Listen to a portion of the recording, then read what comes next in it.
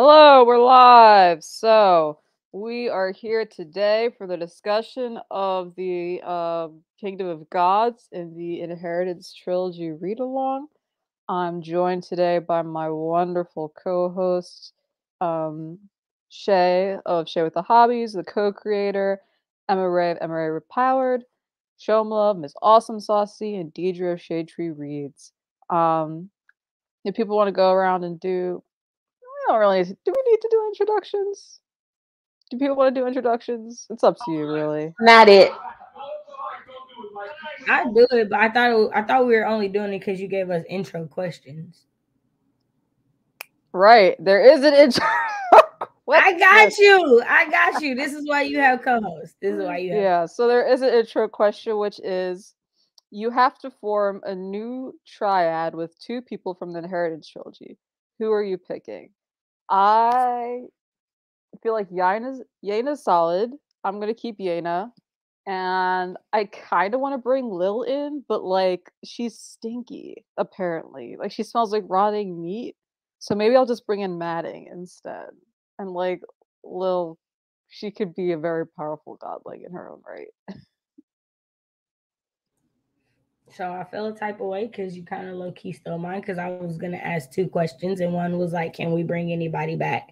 Because if we are, then it was definitely gonna be Lil and Maddie. But then you started to speak your truth, and I was like, I really can't do funky people. So you right, I won't be able to choose Lil because I gotta be able to like be around you for a little bit of time.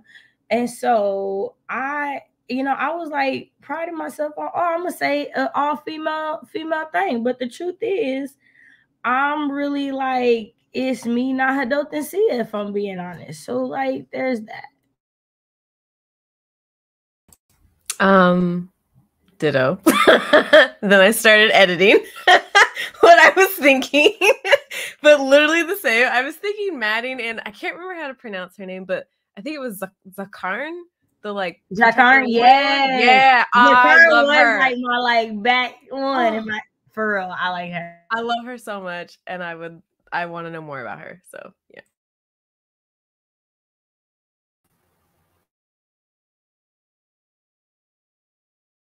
Yeah. For me, ditto what Shay said. Nahadam. Can you guys hear me? Okay. Yeah, so obviously it's gonna be Nahados, number one. And I would say Sia too, because Sia's our baby, you know. He's a baby. He has to be there. And if not Sia, then Madding, because I like Madding a lot too. So. I'm gonna go way out of left field and say the one Dump, I believe. He had a bunch of like kids and like a little whole like, I would call it a treasure trove, but some people might call it junk of just stuff everywhere. There's definitely something useful in there, and he knows exactly where it is. And then to like kind of like book in what y'all said, Lil, so they could go together in the treasure trove. And then, maybe I could just get like a big pile, like upwind or downwind from them. So I don't really. But we can live in harmony. I know where I need to be. Y'all know where y'all need to be. You can eat your. We're living in harmony. I think we're good. I just love how like we all had like fan favorites in the same realm. Like I love how we all love Lil. I love how like Maddie was definitely on the table for most of us. Like I love it. I love it. Now that I think about it, I might swap out Madding for who's it? Nisana, the god of dreams. I just feel like I could use some good dreams. So like I think I want him on my side. And I'm not gonna lie, while we're discussing, Nimmer, she comes in handy. Like what she do, especially because you have like the stealth team. I feel like you got Nahadoth and Sia. I feel like Nimmer doesn't like Sia, but personality wise, I can see what's happening with your group. I'm just saying, y'all know me. I'm a real Jews moving silence like lasagna type person, so I would need the people who likes to creep and crawl. Like we gonna have to do some work, and I need a little triad that would do that. And now I'm thinking like Nimmer. maybe Nimmer ain't like a triad guy. Maybe she like that awesome fourth wheel or something. I just feel like she need a place in there. That's fair. She could be like a So, lieutenant or something. sorry, what did you say, Shomla?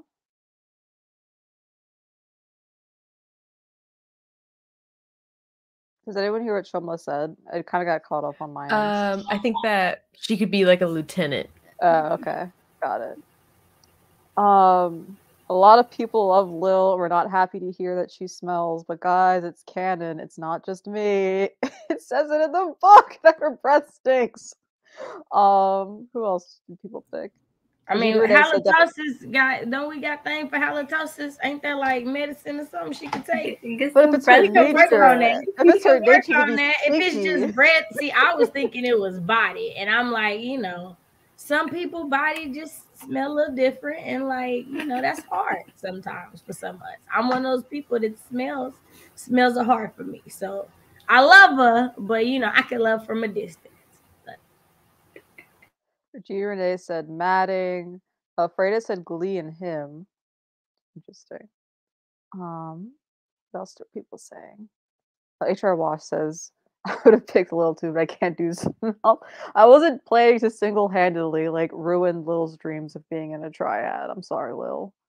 And Latrice says, "Oh, she would have done Yena and Nasana too." Yes, I forgot about the dreaming god.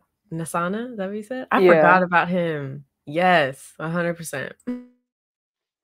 So unfortunately, Shay can't do our glorious summaries for us this week. Yeah, but I got y'all to the first 12 chapters, and then after that it's like, I remember what happened, but like not explicitly. I also need to just jump in and say that I have not finished it, but I'm fully prepared to be spoiled, and that's okay. I got like an hour left. So I'm sorry. Okay, so we could try and do a summary as a group.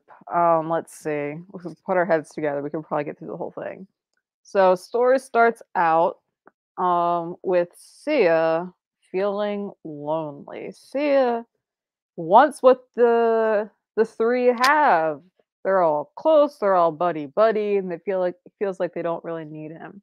So he's kind of bored and he goes to Sky to start some shit, basically. He's just hoping that someone's gonna get on his bad side and he can pull some pranks on him. And who does he find but Shahar and Jakarta Aramari? Not the originals. These two are twins and they're just named after very horrendous people. And they're being bossy. They're like, tell us how to get back to our rooms. We're lost. And Sia's not having it. So he tells Shahar that she has to either pick between killing her brother or saving herself. And Shahar picks kicking Sia down a flight of steps. And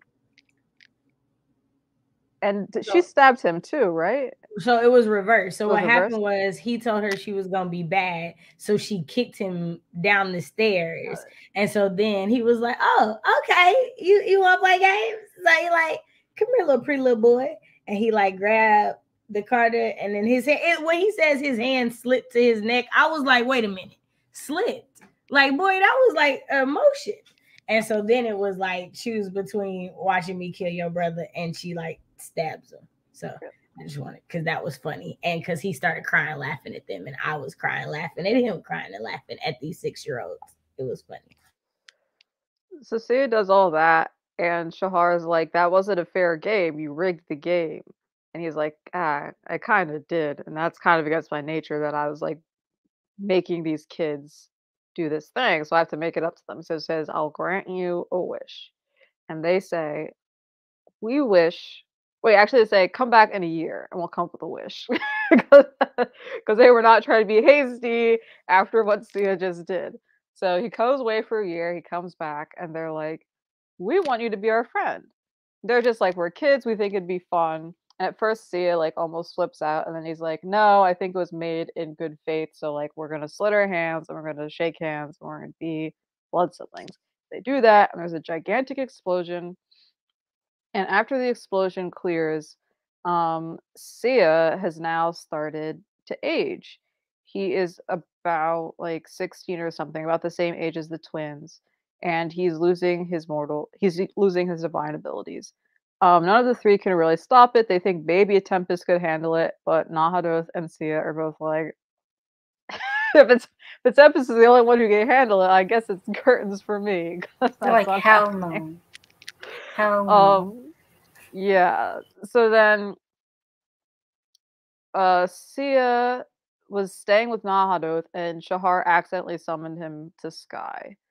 And Sia finds out that like after that explosion was happened, um, Dekka was sent away to like Scrivener's school, and because everyone was trying to blame him for it, because he's like the darker twin, he's like less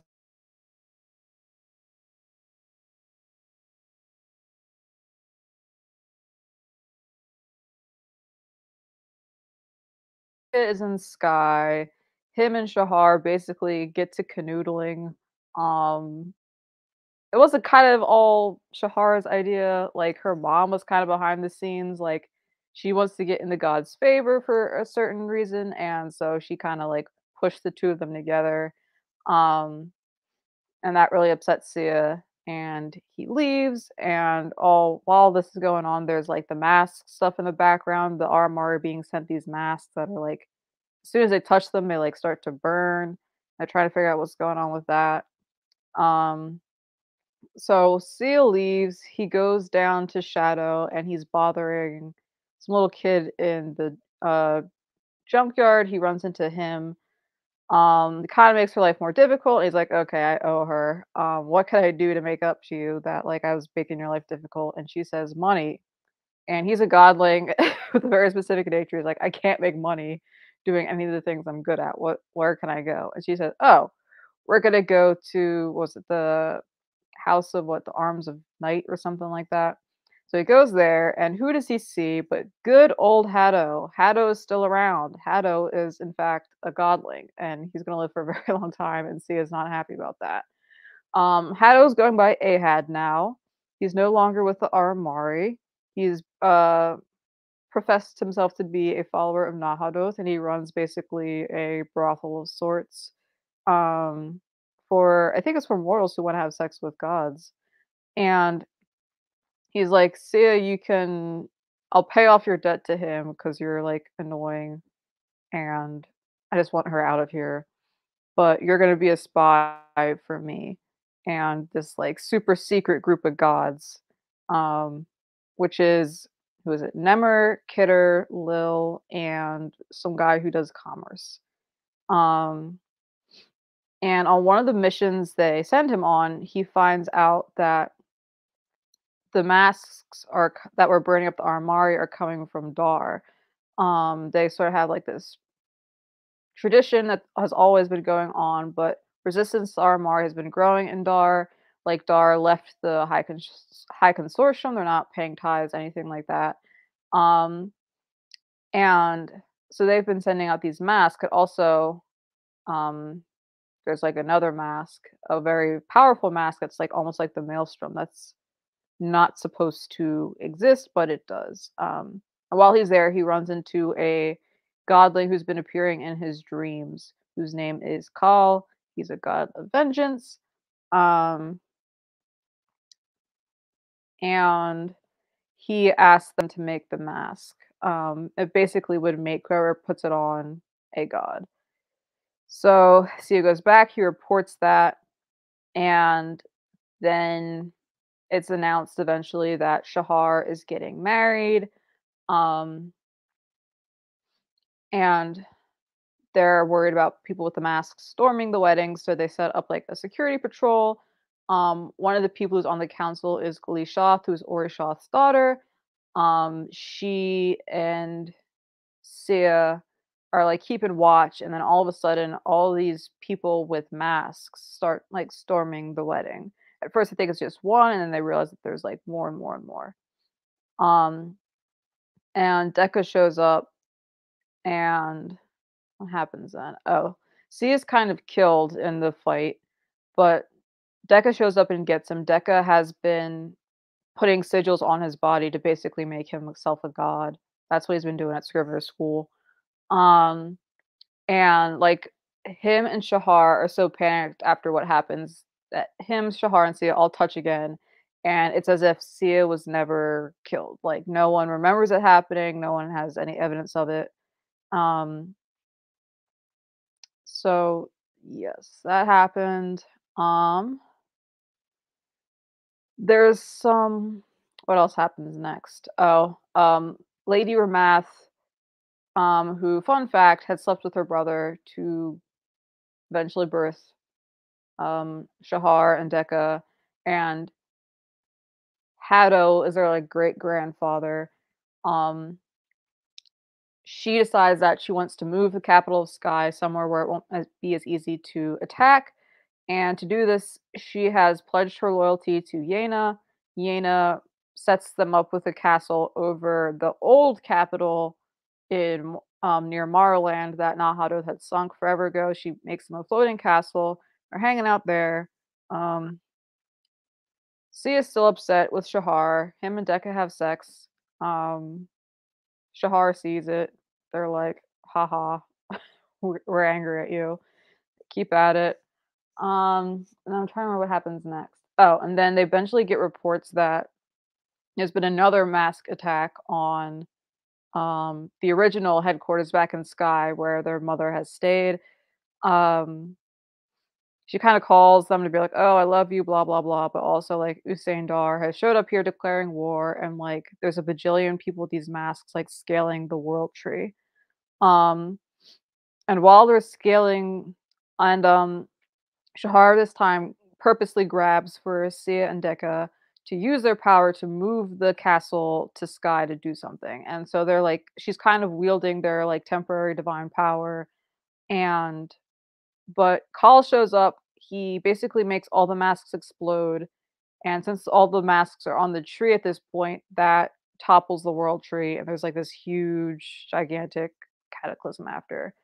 Dar temporarily calls a truce because that wasn't supposed to happen. That wasn't in their plans. But after Call did that, the maelstrom appears in the sky and it's just getting closer and closer, eating up more and more of the sky. And so Yena, Nahadoth, and a Tempest are like, okay, what are we gonna do about this? At one point, a Tempest tries to put Sia back to normal, and he can't do it either. He says there's nothing wrong with him. This is just how he's supposed to be right now, and no one can figure out why. Um, the maelstrom's getting closer and closer, and Yena, Nahadoth, and the Tempest decide, sort of make a plan. Um, basically, their plan is that a Tempest is going to put on the mask, and it's going to like erase his previous identity, but he will retain his place in the three and just be like a completely different person. Um, in the scuffle, that doesn't work out quite as planned. What happens? I forget why it doesn't work out, but eventually Sia decides that he is going to go up and trick Call. So like it's a big, giant, awesome fight. Glee gets a sword from her papa. It's like magical. Um, she's almost a god for like a however long that fight goes on. Sia has Decca fly him up. He convinces Cal is Sia's son. He is the son of him and Anefa. Anefa made Sia forget about it because having a son would kill him because it's against his nature. Um, and she kind of had Call like separated from everyone in this like separate like dimension. And after she died and Yena replaced her, her power over Sia decreased and Call escaped. And so Call's thing is vengeance, and so he wants to kill Sia, and so Sia says, "Okay, come kill me." A Tempest had Glee had given a Tempest a knife with her blood on it, to kill himself if he ever so chose. And Sia has the knife. He stabs Call, takes the mask, puts it on himself, um, and then stabs himself. He basically absorbs the maelstrom and solves everything. He's been telling the story up to this point, and then Shahar becomes the narrator. Um, and she's very sad for a very long time. She dies at 70. When she dies, her Decca, who had died in the fight, and Sia become the central triad for another universe, which no one else is basically aware of. I think when the story ends, Yena had known that Sia was becoming a god somehow, and she was sad that even if he had lived, she would never get to see it. But she doesn't know that he's off doing his thing with Shahar and Decca. So that was all I remember. Was there any major plot points or facts I missed? Oh, Glee and Ahad are a couple. I can't hear you, Emma Ray. I don't know why. Sorry. I had some stuff going on with the computer. Can you hear me now? Yes. Okay, cool. I was just gonna say that, and then Ahad also learned what his nature was, and it was love, I think. Yes, it was. Yeah, and then by the end, Glee's going down, and he's like, "No!" Yeah, he sprints to save her. So sad. I was like, "Oh God!" But then also, by this time, like while this big fight is happening, Sia's like 80 years old. Yeah, he's very old man. Yeah. Every time, basically, he sees Call and is reminded that he has a son, he ages more and more and more. H.R. Walsh said the initial plan doesn't work because they found out that Call can throw hands with the gods. Yeah, like Yena was like, death is reality everywhere. Like, bring it on. I'm going to get you. And she tries her thing. It doesn't work. So she goes up there and she's fighting him. Then Glee's up there and she's fighting him. I think Nahada's got in the mix at one point. And Call was just like, light work. I'm gonna be a god in no time. I feel like nobody thought about the fact that he's been planning for this for like millennia, like for a very long time, like before Inifa died, and there were like thousands of years that they were in control, like by the Arameri, even in that point. So like there was a lot of thought that went into this, right? Because he had a lot of time to just stew, and so like knowing that like Inifa's hold on him breaks when Yena becomes a god, it makes me, when I'm going back to do the character study, want to see how Sia had already begun to change in book 2. But because he's not a main character, it's not seen as much. But he had to start changing like at the start of book 1, because book 1 is being told in the past. Like, so just something to think about from even you giving the summary, to think about that. My first question was, so the twins Decca and Shahar are like very important to the story, and they're both power hungry for like very different ways. I was wondering which twin you preferred, and what did you think about their dynamic with Sia? Oh, I forgot to mention during the plot summary that it kind of comes back that that Decca and Sia are so obviously in love, and Shahar was cut out. At one point, she does threaten to put like an actual sigil on Decca because he hasn't had one before, but she was going to put one on him to like mind control him, basically. Like what happened with their dad/uncle. Was it from Math? So was that part? I think that might have been a major plot point you didn't cover. Yeah, that was a major plot point I hadn't covered. No, the dad part. What was the thing about the dad sigil? Oh, that his he had an actual sigil. Like most of the Aramari just have like the sigils that are like only partial, like they don't make them have loyalty to the family, but like the dad is like one of the last Aramari who actually still has that loyal, like forced loyalty sigil. So for me it would be Decca. So it's interesting because one, I don't think so. Even with creating a new triad, they're going to have the same issue that they already had, because all of them don't love each other equally and in the same way. And they can't possibly, because they are twins, right? So it wouldn't be in the same way. So I think it makes sense, because I mean, that's all, I feel like that's always going to be a thing when there's 3 people. Like somebody is going to eventually feel left out.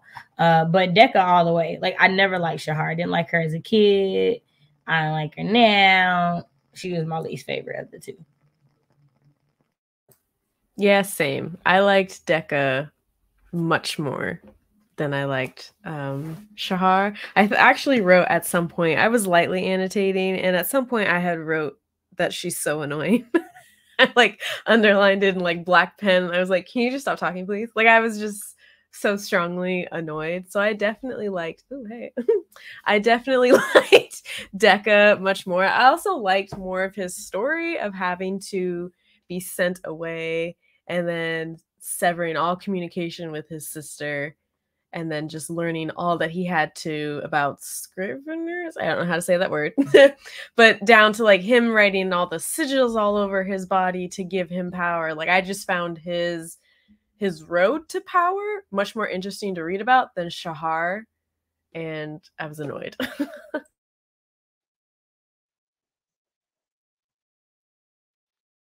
Deidre, the question had been, what did you think of the twins? Okay, I'm sorry, y'all. I could hear y'all, but I guess couldn't see me. Yeah, I couldn't Um, see Shumley either, so she's I'm gonna leave sorry and come for that. back. We're out here trying to survive. Okay, so I liked the way their dynamic in whatever scene. Like I didn't think Shahar was a good person or a good kid. Like she's uh or married, so but as well as Dika, but like I like Dika a little better, or her Deca. I'm sorry, a little better, and I haven't gotten to the part. I mean, I feel that Sia has always liked Deca a little bit more, even from the meeting. So I haven't gotten to the point where they've had sex yet, but I mean, might as well. They're twins, you know what I'm saying? He's just gonna get, even it out. But that's Shahar, and then I imagine, like, I'm sure she's gonna get on my nerves whenever she throws her tantrum about uh being left out. I'm sure she's gonna get on my nerves. So there's that. So for me, it's Deck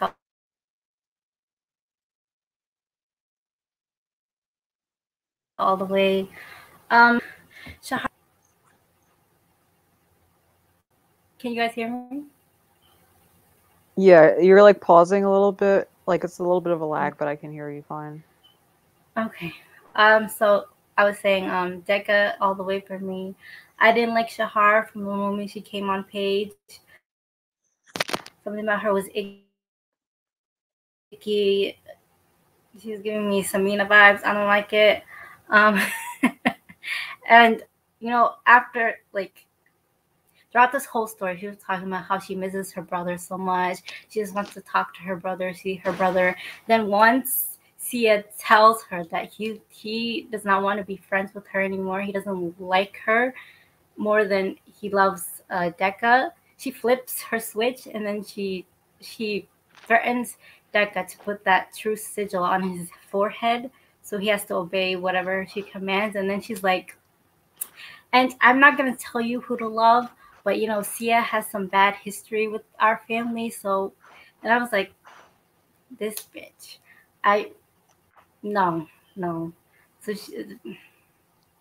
yeah, so she's yeah, she needs to go. That's why after her entire life she was lonely. So that's what she deserves. I completely agree. Completely agree. The many times he had to be like, "This my daddy house," I ain't like it. I ain't like it. I ain't like it. I ain't like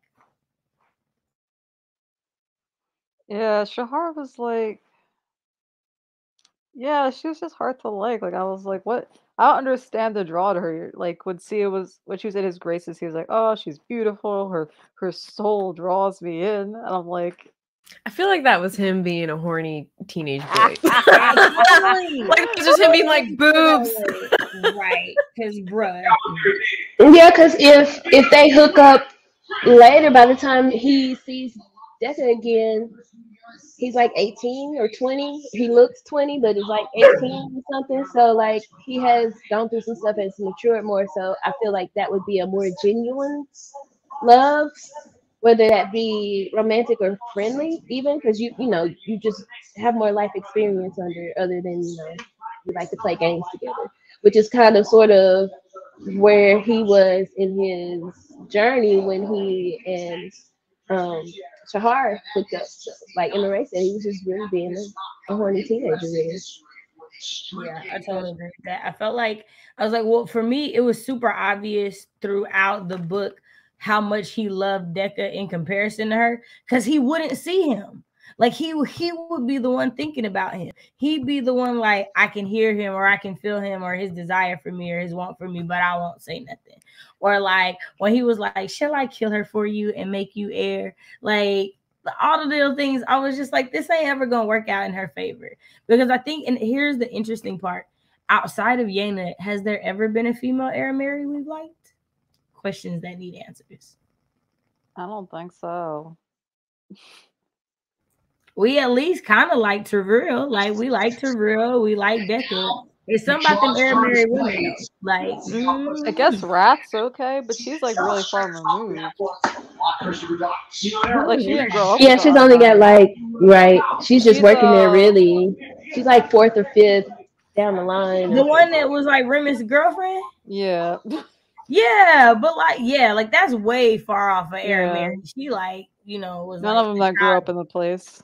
right, but like actual like bloodline heir Mary, like actually have to go through the succession ceremony or whatever. Like even Kenneth, I don't think we would have liked Kenneth if we would have got like a book from her thing, which I'm low-key hoping that we get a story from like her point of view and what it was like to be there. But if we don't, I'm gonna definitely be upset. So I just want to throw that out there.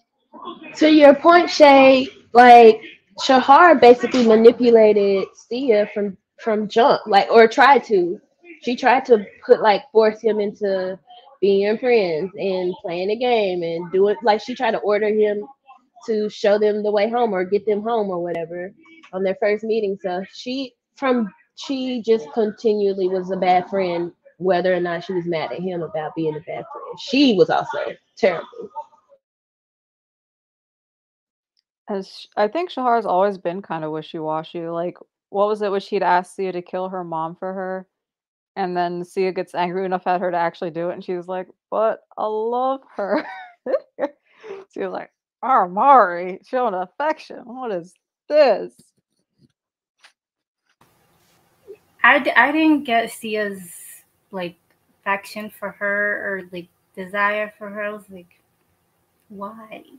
Why? She doesn't bring anything to the table. I really think constantly. it's just his nature of being a child. Like think about how many of us had friendships with people that we just knew were bad or bad for us or bad to us when we were younger, just because we like one simple thing about them, right? So like I feel like that's the only reason it makes sense. Because like throughout, even when he talks to them, he says like things like when they're kids, like, wow, children really do know a lot if like you just sit down and listen to them and things like that. So I think it was like, I don't think had he met them as a teenager, this story could have possibly have happened.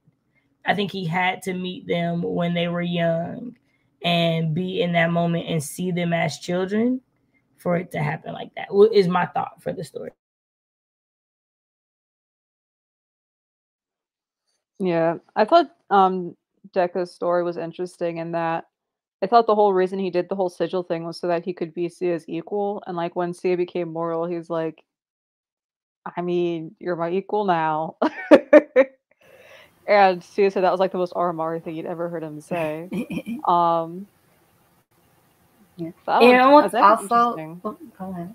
You know what's also fucked up is that Decca himself, he was like, "Oh, I'm gonna be my sister's weapon," and then she goes around and betrays him by saying that stuff, and was like, She thought he hated her, which is, I mean, not to say that he shouldn't, but they didn't talk, right? Because he didn't answer her letter. So she was just, the last time they saw each other, he was being blamed for the whole thing. Really, when it was another one of her manipulations, up until 10 years later, when he was at his final deadline to return from, I forgot what they called Scrivener School. I forgot what they called it. Lataria? Yeah. I know I was like, let my twin, who I love, get sent away and return my letters unopened. Because to me, that says one thing, right? Like for them not to be open means that you didn't read them. Ain't no way I'm not showing up. Yeah, like I'm pulling up. I don't care about pulling up. Like I don't pulling care. Up my twin. It's her, and we know she gotta die. Like you have to die because one of us have to take your place. Like that's just how the stuff goes. So like I'm not gonna, if my thing is from jump, I'm never gonna let nobody turn me bad. I'm gonna always be the good person. Like, you didn't try hard enough for me. Not for No, your she didn't. twin. No, she Not for didn't. your twin. You didn't try hard enough. So A yeah, I part just of me felt feels like she wanted to be that heir Mary. she did. And she Yeah. wanted to do it where she wouldn't have to kill her brother, I think. I think she wanted the Mhm. power, but just without killing her brother. And this was the easiest way to do it for And her. then she was justifying what she was doing by saying, "Oh, this and all that," like what she was saying to see in the beginning. So, and then she also said, "Oh, he talked when she was talking about putting the sigil on him, that Becca talked about wanted to kill her mother for the process. This is hypocritical all around."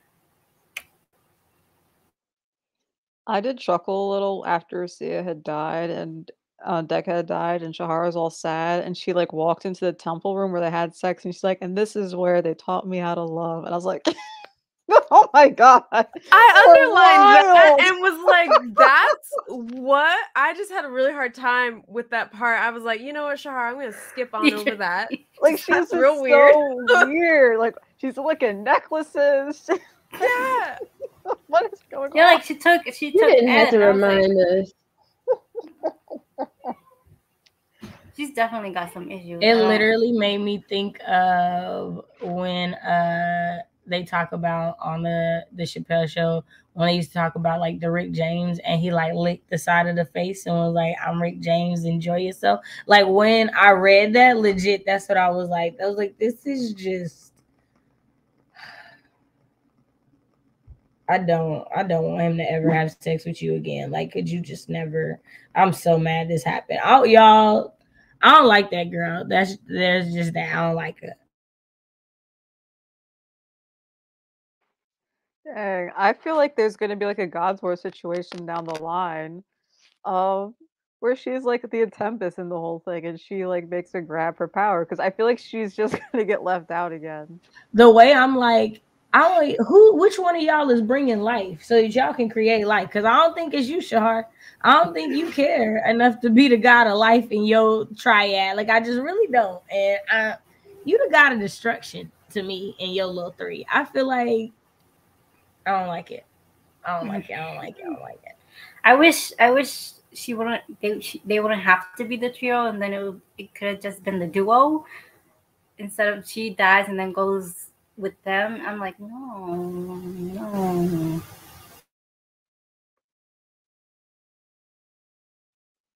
So, like, why do you think Sia was so lonely, and why do you think like he of all the godlings was able to make this new trio? I think it's because he is the first. And I think he was so lonely because the change had already started to happen before the book started. So I think that, like, as he got more, as he like was growing, well, I feel like he was already he had started aging from the time that Iena had become a god.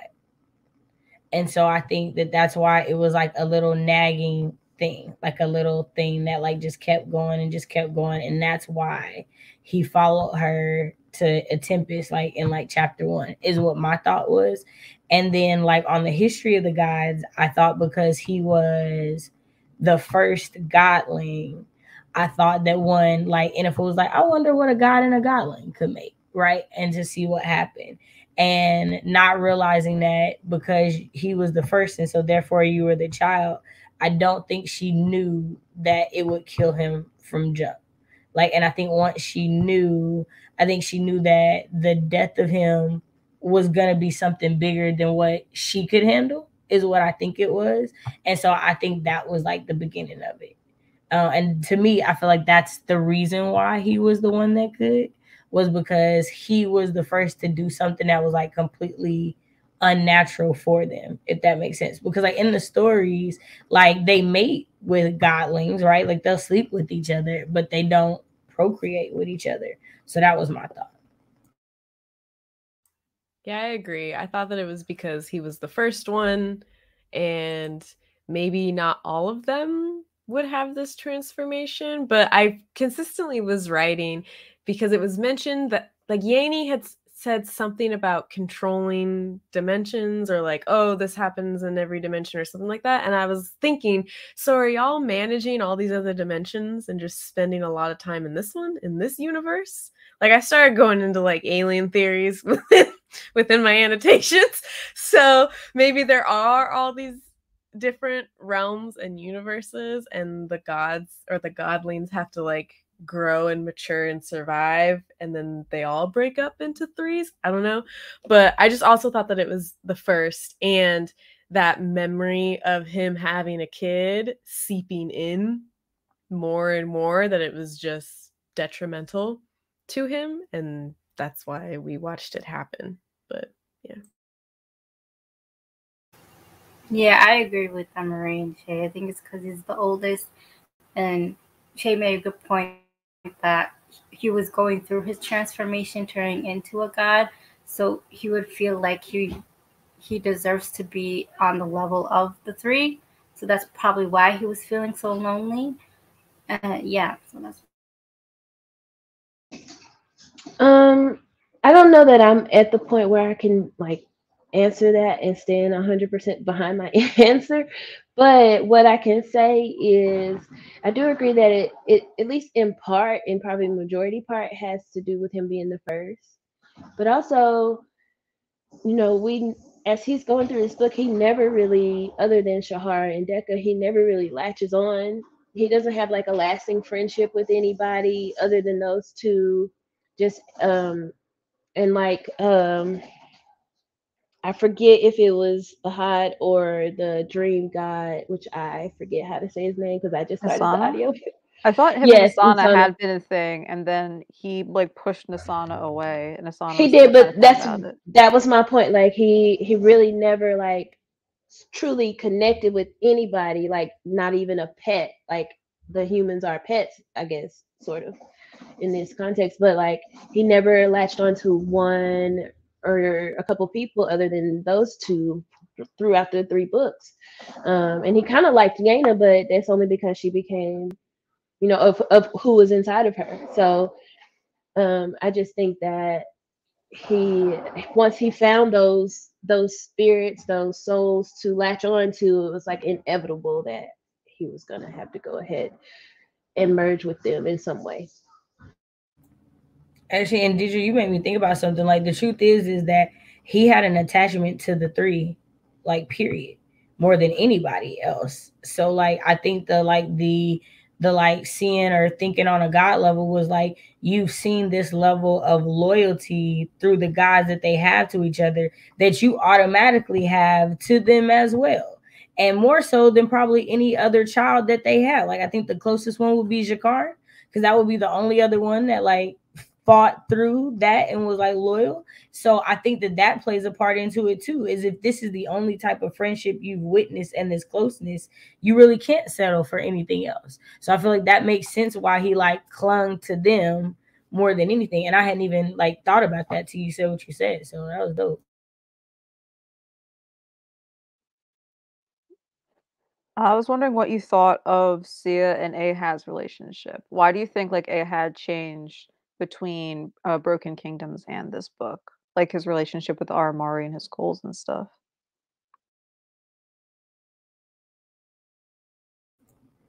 So this book has made me think a lot about like childhood innocence and understanding and moving through adolescence to adulthood.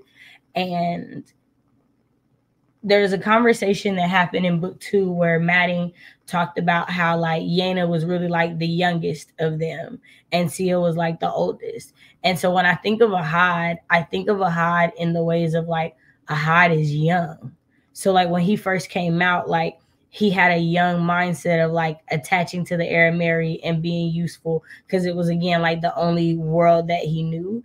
And I think that like as he goes from Naha to Hado to Ahad, like all of it was like transition and him growing and him changing because he is still part Nahados who always changes. And so I just think that the way the relationship changed and like him coming into his nature was more so like an inevitable part of his journey from being part Nahadoth and also from being like young. Because like, so, and again, this is like me realizing I'm have to do like a third read through. I'm curious of if like the truth of the matter was is he had technically always been a version of a godling. It just wasn't in our view sight because of how it happened, right? Because book 2, we don't really get him, but from like Ori's perspective, so we don't know about his abilities or anything like that at that point. And I've like it's led me to wonder if it was like kind of like the demons, like a power that like grows or that you have and then it becomes a thing. But so yeah, that was my thoughts on him and his character. Yeah, I think between Sia and Ahad, their relationship, I feel like it was kind of like a father-son relationship turned maybe to lovers, and then I feel like maybe Ahad felt abandoned by Sia. That's why he had so much resentment, and it was said that he, like throughout his life, he, because of the torture and the stuff that he was what's the word, he was enduring because of the Aramary, he was apathetic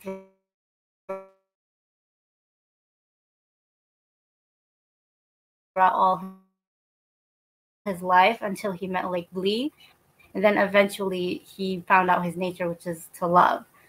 So I agree with Shay that when Yeni made him a godling, it was like he was born again, so like a newborn, and then he went through his adolescence and then now adulthood, I guess. And I don't like all these gods have so many feelings; they feel them so deeply. So it makes sense why he would feel resentment. It feels like all of Sia's siblings felt resentment towards him because of his role in the Gods War and maybe in afterwards after that. So yeah, I think it's an interesting relationship. I kind of feel bad that they never kind of got a resolution to like actually fixing their relationship. But I guess he has Glee, so maybe he doesn't need it.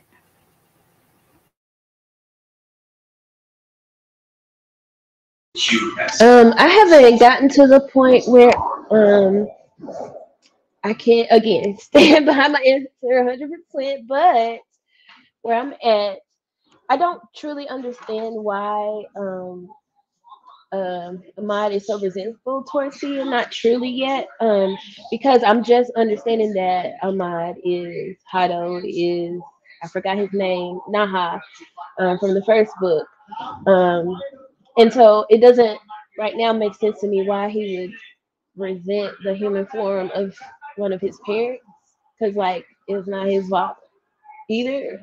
But um, so their relationship is the tension between them is weird to me right now. Like I don't truly understand it. And it says, what do you think I had feelings about? I don't know yet. I can't answer the second part of the question about why his feelings changed about Aaron Mary. I feel like maybe the resentment is because Sia saw him as a baby, like when he was born and stuff.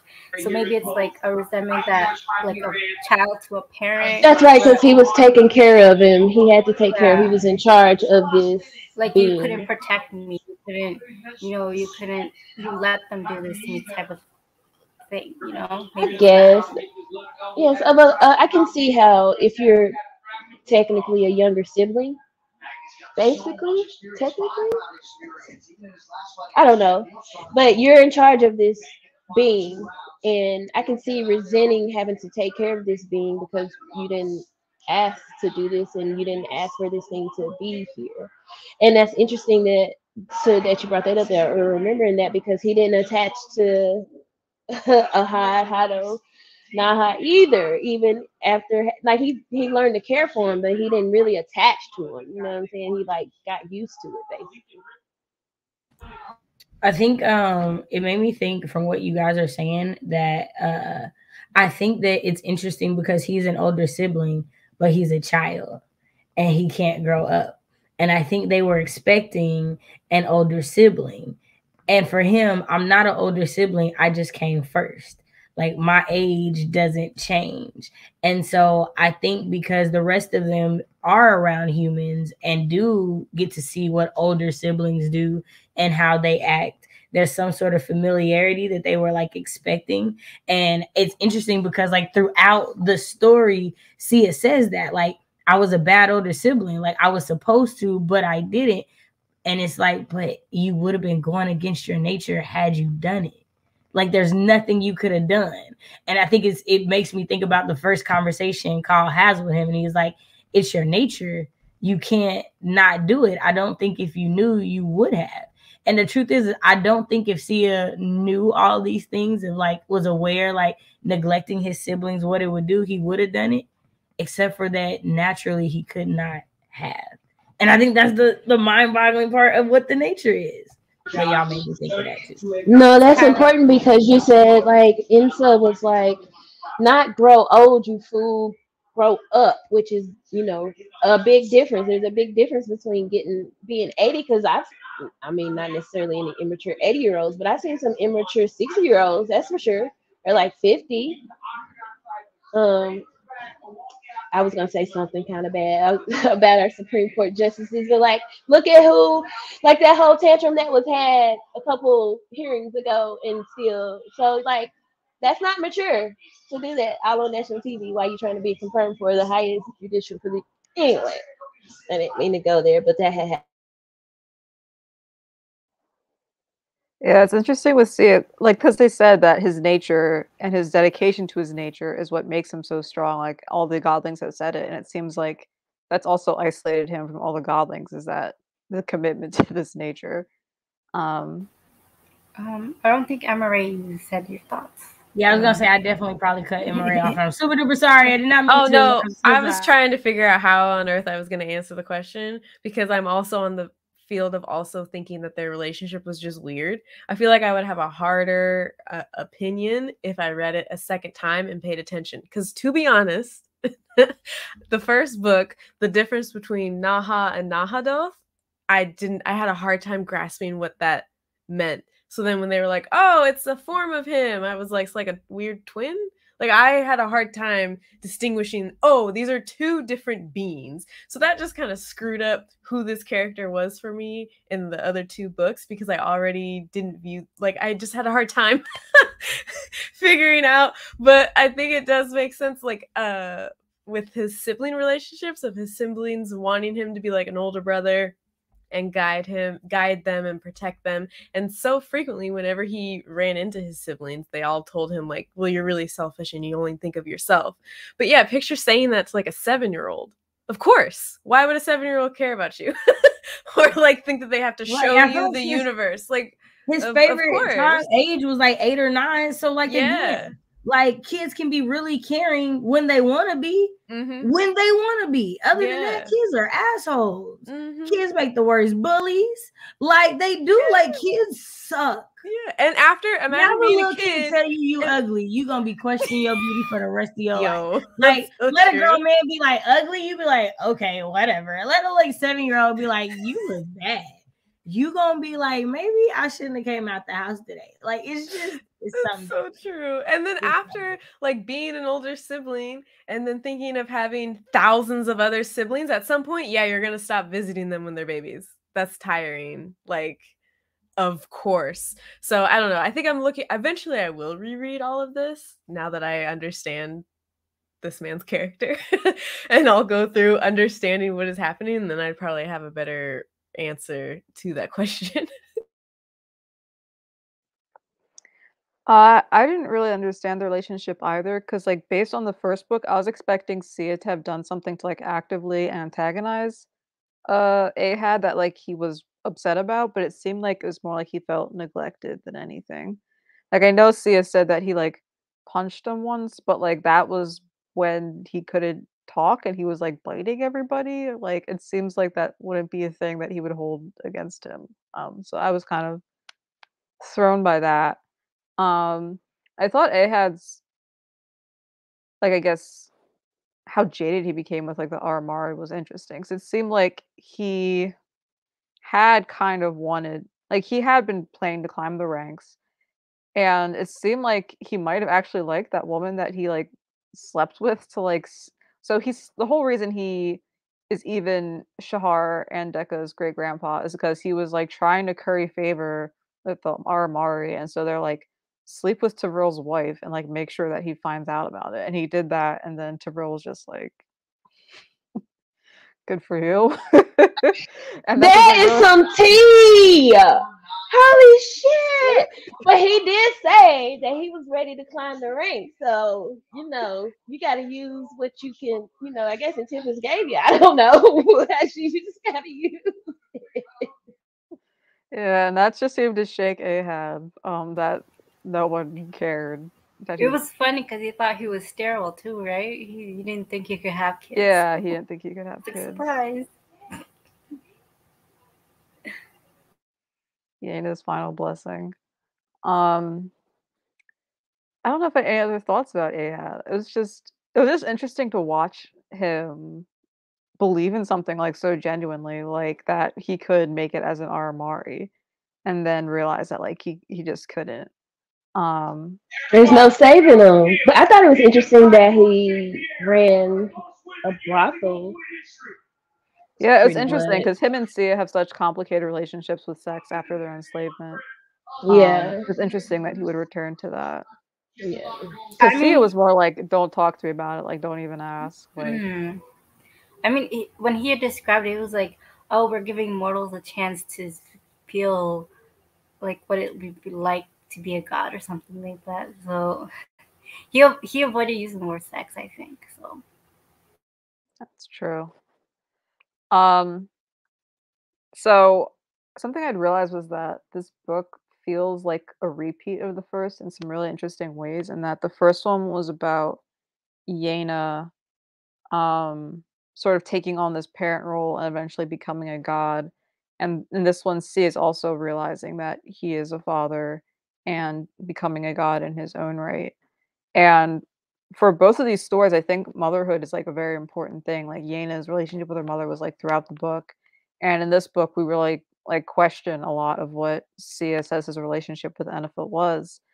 And I was wondering, how did you feel? Did your feelings about Enfa change after you read this book? And how do you think like Sia's relationship with Enfa compares with Yaina's relationship with her mom? So before we continue or answer that question, I think this might be a part of the review that we left out about the Inephasia God's War actuality part. Oh So I don't yeah, know if we that did want to get like left out. revisit that. Yeah, so um during the Gods War, everyone has been very upset with Tempest because of what he did after the fact, but part of what started the Gods War is that Tempest had been chilling with Shahar and his kid, and he had been fine. And Enfa and Nahato sent Sia over to check on him and find out what he was doing. And he didn't like that Tempest was just like hanging out with his kids and his family and like being fine. He was like, I'm better than this kid. Our family is better than that family. And so they went back. He went back and told them that like they should go get a Tempest. Like, I don't know what it was he told them about the family, but he just said, come get a Tempest. And so they came and kind of like tore the family apart and that yeah, I was contributed to surprised. the I was Gods like, War. wow, Sia started a lot of shit. He started a Yeah. lot of shit. I see why people resent. No, that's just like his child nature. I haven't got there yet, but like that's his child nature, like to just like do this because it upset him in the moment and don't really think about Yeah, the that's true. next consequences of it. So Shows where Right, he like a you felt. see lasting. you see your dad playing with another kid with another woman playing like mom and dad. Like you're like, yeah, most kids will go snitch, right? Like in separate family situations, daddy got a new girlfriend, mama got a boy. Like when they don't like it, they don't like it, right? Like it makes sense to me, but also it's like he's the child, you're the parent, so it don't make me feel no difference about a Tempest. Like I know some people it do, but it don't, because y'all know he's a child. Like period. Like that's the one thing, if there's anybody that's true to their nature, y'all know it's him. y'all had discussions y'all just didn't want to have. Like that just was the truth of it. Like should have sent crew also, away. we're not gonna go over the fact that a tempest don't change, but a tempest changed in 8 years. Y'all not gonna let me forget that. Like he changed 8 years. in 8 years. So like again, it's still a tempest's fault. Period. I expected nothing less from you, Shay. I mean, my feelings kind of changed about Tempest. I was like, he's okay now. He's like, I think Not you gave him a nickname and everything, Shamla. Damn.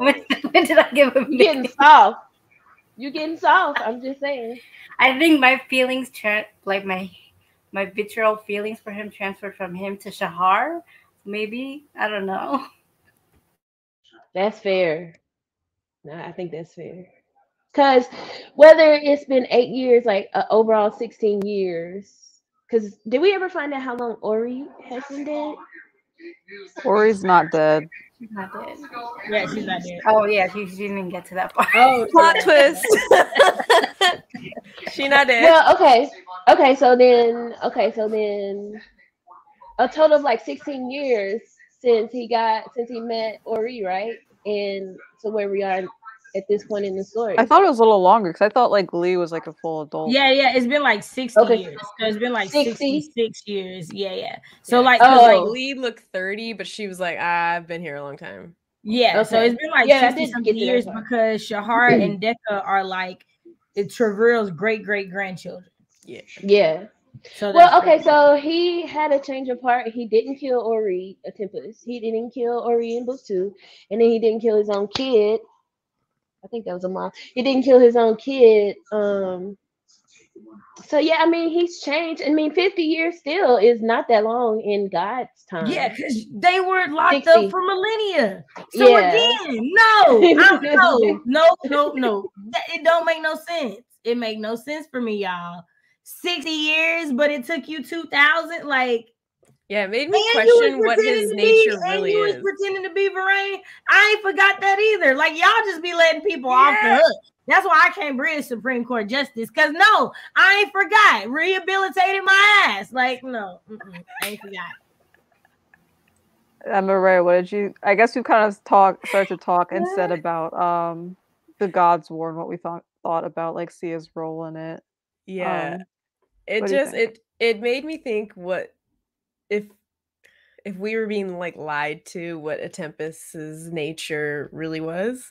Like, is it really he doesn't change, or is it he changes when he wants to, or is it just a completely different thing? Because lots of other gods or godlings, I guess, we're talking about.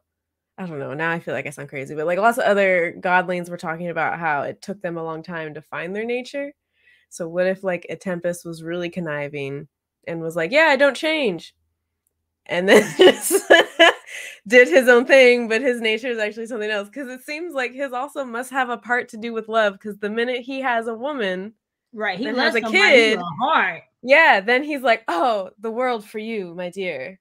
So he's a family man. What he really is. No, I think he just grabs onto whatever female is into him because of the way. And I don't think it's a female. I think it's whoever he loves. Because like he did all of that because of Nahado. Like, I'm saying female specifically because of Yaina choosing Nahado and Inifa sort of well, he killed her, so I think he just, whatever. Oh yeah, and then Shahar, he was manipulating him, and then once he meets Ori, he starts to change a little bit. So I just think there's something there about the female component of the change, but maybe not.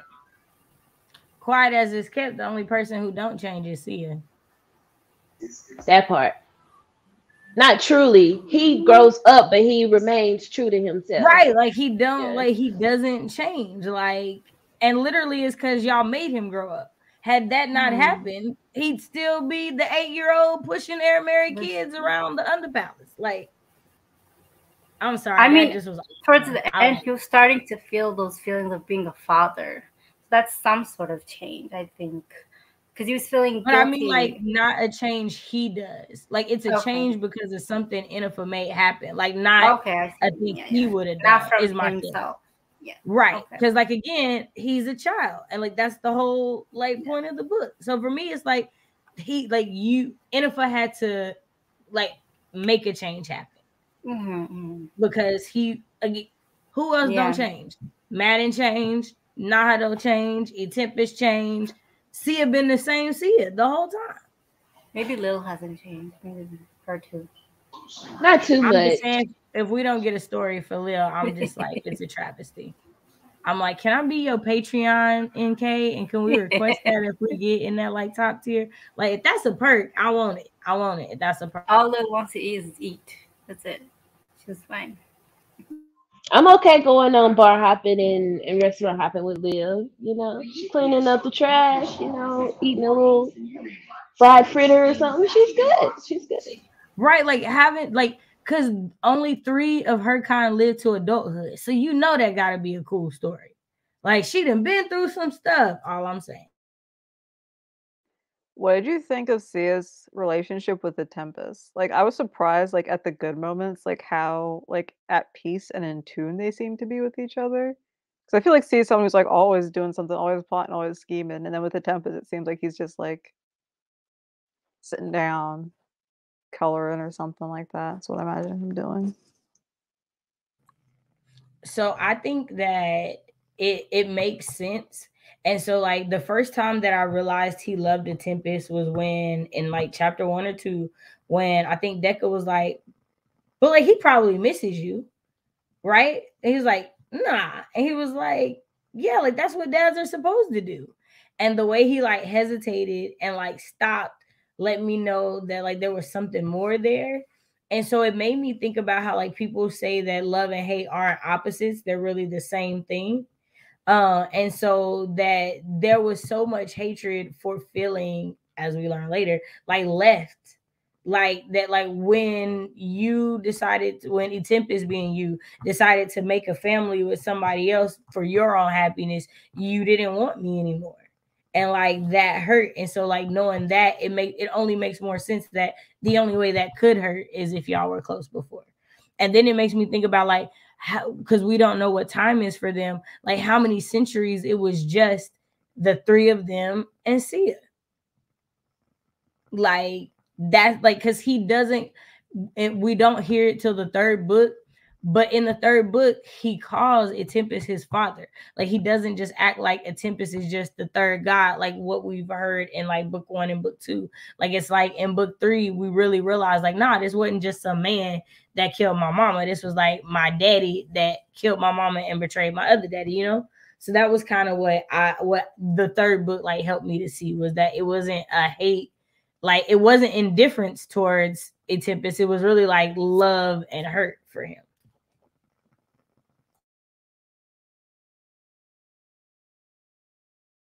I don't know if I answered the question, but I think. Yeah, for me, I think Mm,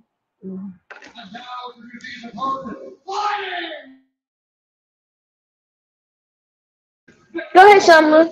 Go ahead.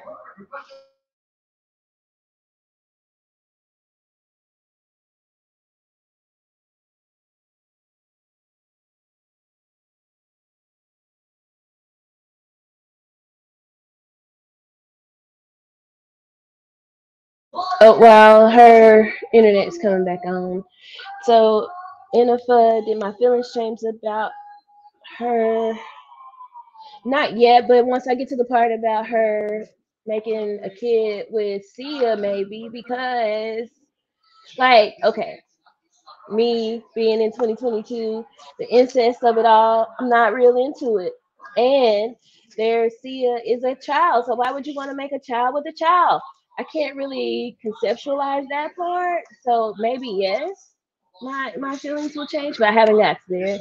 And I don't know, like I'm feeling weird about getting to that part, y'all. Not gonna lie, like I already had problem with a child having sex, like he's 16, yes, but like, whew,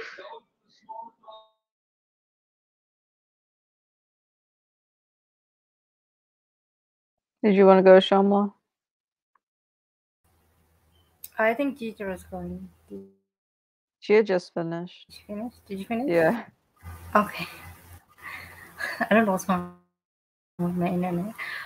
So I was saying I think the relationship between Sia and Tempest in this book really softened me up to Tempest, I guess, to that part because it really showed how much they do love each other. And like at the end when Sia like sacrifices himself and how how the Tempest was crying over his body.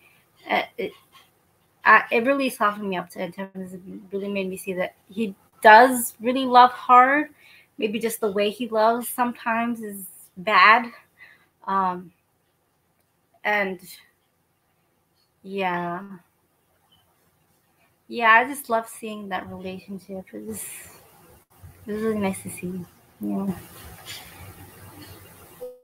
That second part of that question was weird. I don't know if I answered it, but like Yena's and her mother's relationship compared with Sia. I I don't know that I don't know that um I don't know that they really like in the way that Yena's mother sort of raised her to be a certain thing. I don't know that they did that for Sia unless they created his nature too. But I don't. Can y'all tell me? Did they say that they made sure they wanted Sia to be the eternal child? I don't remember that being a thing in book two. I don't think they But create the nature. I think the nature I comes didn't from the think so either. maelstrom. Yeah, it came Okay, I from thought so too. yeah. Okay, yeah. So like in the way that Yena's mother sort of her she essentially, if I'm not misremembering this, she basically used her to become the heir. So and I don't think that Sia's parents really, is that wrong, Shay? Yeah, no. So she didn't use her daughter. So she pledged her daughter to them to save her husband's life. Yes, that's what I'm saying. But she used her. I don't think that. I So don't I feel was just like. saying it wasn't to be heir. Okay. Like, and Okay. she wasn't born yet. Like it was like a she's not pregnant. I don't know Yes. nothing about it. It's just like, hey, whatever you need to do, save my husband's life. Yeah. Okay. Okay. I don't think that. I don't think that the three did that to Sia in any way, unless I just haven't got that far yet. So I don't know how to compare the relationship. Yeah, I think maybe to save her husband's life and then maybe get revenge on her father, probably, maybe. I'm remembering correctly. Well, so no, to get revenge on her father was to marry the man she married. Oh, That okay, was yeah, what yeah. happened. Remember, because like she came to them and asked, like, how did she get rid of the sigil? And they were like, marry somebody a low blood, like do that. And that's what she did, and that's how she got the sigil. Like it didn't even get removed because like Varaine's the one who killed her, right? But it made him disown her. And so I think by the time that they like Varaine put the walking death on him, she was in love with him at that point. And so it wasn't just a get back at daddy thing. But because I forgot about the Enifa side of the question, I dislike Enifa way more than I did in the other two books. Because the truth of the matter is, as much as like we might say this is a bad thing, you could have just killed Call. Because the truth is, when you go through book one and book two to book three, it talks about how Enifa like just made life and killed it. Like she would just be experimenting. Like she was literally like a child, like putting chemistry things together. So I don't necessarily think she did it to be bad. I think she did it to see what happened, just like she gave Nahadoth and Tempest the ability to have kids together. Like she just wanted to see what would happen. But the fact that you kept him alive, blocked it from Sia's memory, removed it all, I think those actions are what made Call the god of revenge. Like I think putting him in this place allowed those things to like happen. So that's what made me dislike Enifa more, is that Sia's only dying because you kept this from him for like forever, because it's been kept from him from since before the gods war. So like that's what made me dislike her more. And that's what made me think she was worse than Kenneth, because it also said in the book that Kenneth thought about like tried to kill the baby at first. And it was solely because like she realized the cost of what she did at that point. So that's my thoughts on it, because I totally forgot that second half. It really reminded me of the first book between Sia and Enifa at the end book, of as he grows at the end book, the third book, as he grows up, he starts learning like how ruthless his mom was, and how like when he's a little kid, he's like, oh, my mom's the best and I love her and we just like hang out and like everything's great, she loves me. And then he's getting older and older and older and older, and his memory is coming back to him, and then it's, oh my god, why would she do this to me? And he's seeing more of like her actions that fit in with the three at that time. That was very reminiscent of Yaney going to the Aramary and then being like, your mom was the worst of all of us, and her being like, no, my mom was great, she raised me, no, she's lovely, and everyone being like, gosh, you're just like her, like you should be ruthless too. It just had such strong parallels. But I did also think that that was very interesting, that she decided just to lock Call away instead of just killing him, because I also had remembered how it was like, oh, she'd just be bringing life and then killing it. That made me think of like he was even more of an experiment, because she was probably just sitting and watching through the years what was going to happen to Call, but then also what was going to happen to Sia, and she just got a front row seat because no one else knew. Right, that's the other part. Nobody else knew. Like, you had to do a lot of work to keep this from everybody. Yeah. I don't like it. I can see why Tempest kind of disliked her. She was doing too much. Right. And she was the youngest of them. Like, there's a lot. Like, it more of it, I would say that, like, for me, I bet like it rocks Sia, because like that's your whole beef for Tempest. Like, that's what's propelled you all three books, is like what he did to Enifa. And while he didn't know what Enifa did, so it wasn't like he justified in what he did at all. Like, does that make you feel differently now? I thought it was interesting in that, like, what was it? So I think up until that point, we don't really know a whole lot about Enifa. Like, we know that Sia loves her, thinks she's the best, but also like he loves Nahadoth and thinks he's the best, and we know what Nahadoth gets up to. I don't know if we'd ever really seen like we knew that Enifa is the goddess of death and stuff. But I don't know if we'd really seen like how far she would go. I feel like you said that like Nahadoth is bad, and I just would like to interrupt and be like, what does Nahadoth do that like so that he's Nahadoth's child? What is that supposed to mean? Like, I just feel like your Tempest allegedly is showing right now, and I just wanted to point that out real quick. Just real quick. I'm saying that Nahadoth likes to kill people, and Nahadoth is about having fun no matter what. And so, I mean, was he killing people before he was a slave? Yeah, wasn't he? Where in the book do we get that? I thought they had the stories about him doing that. But he was a slave when he was killing people. Like, no, when before. Like, I thought they had the stories from, what was it, like Yaina's granny and stuff like that. That like sometimes he would like marry women and be great and it'd be fine, and sometimes he would kill them. But I thought that was just like them giving you stories about the Night Lord and why you shouldn't trust him because he's the heir Mary, right? Like, nobody, like none of the, other than them killing demons because they're like going to kill them, right? And that's all the gods, not just Nahadoth. Before he was a slave, when was he killing humans? I'm just saying. I think we'll just have to agree to disagree. I'm just saying that they're not really pressed about stuff that happens to mortals in general, and they're the gods, so their moral system is just different from anything we're used to. So I think that was like wild to see. I don't know if I got the impression from this book that Sia was hurt by what Enifa did.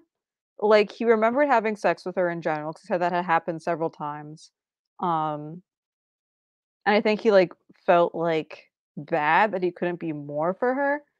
But I don't think I'd realized that NFO was so calculating. Like, Emma, when you pointed out that like she was able to watch, like, probably like Call had never met her, right? Like, she was just watching what he did, like, all by himself in this pocket dimension.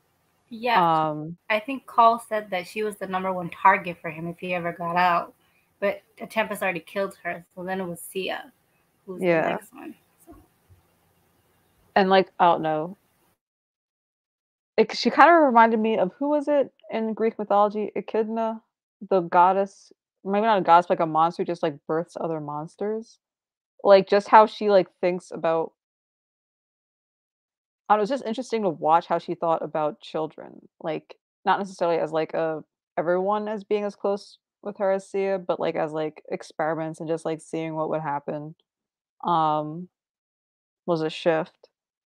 I thought that my general takeaway was I think that like Sia felt like less shocked about it than Yena was her mom.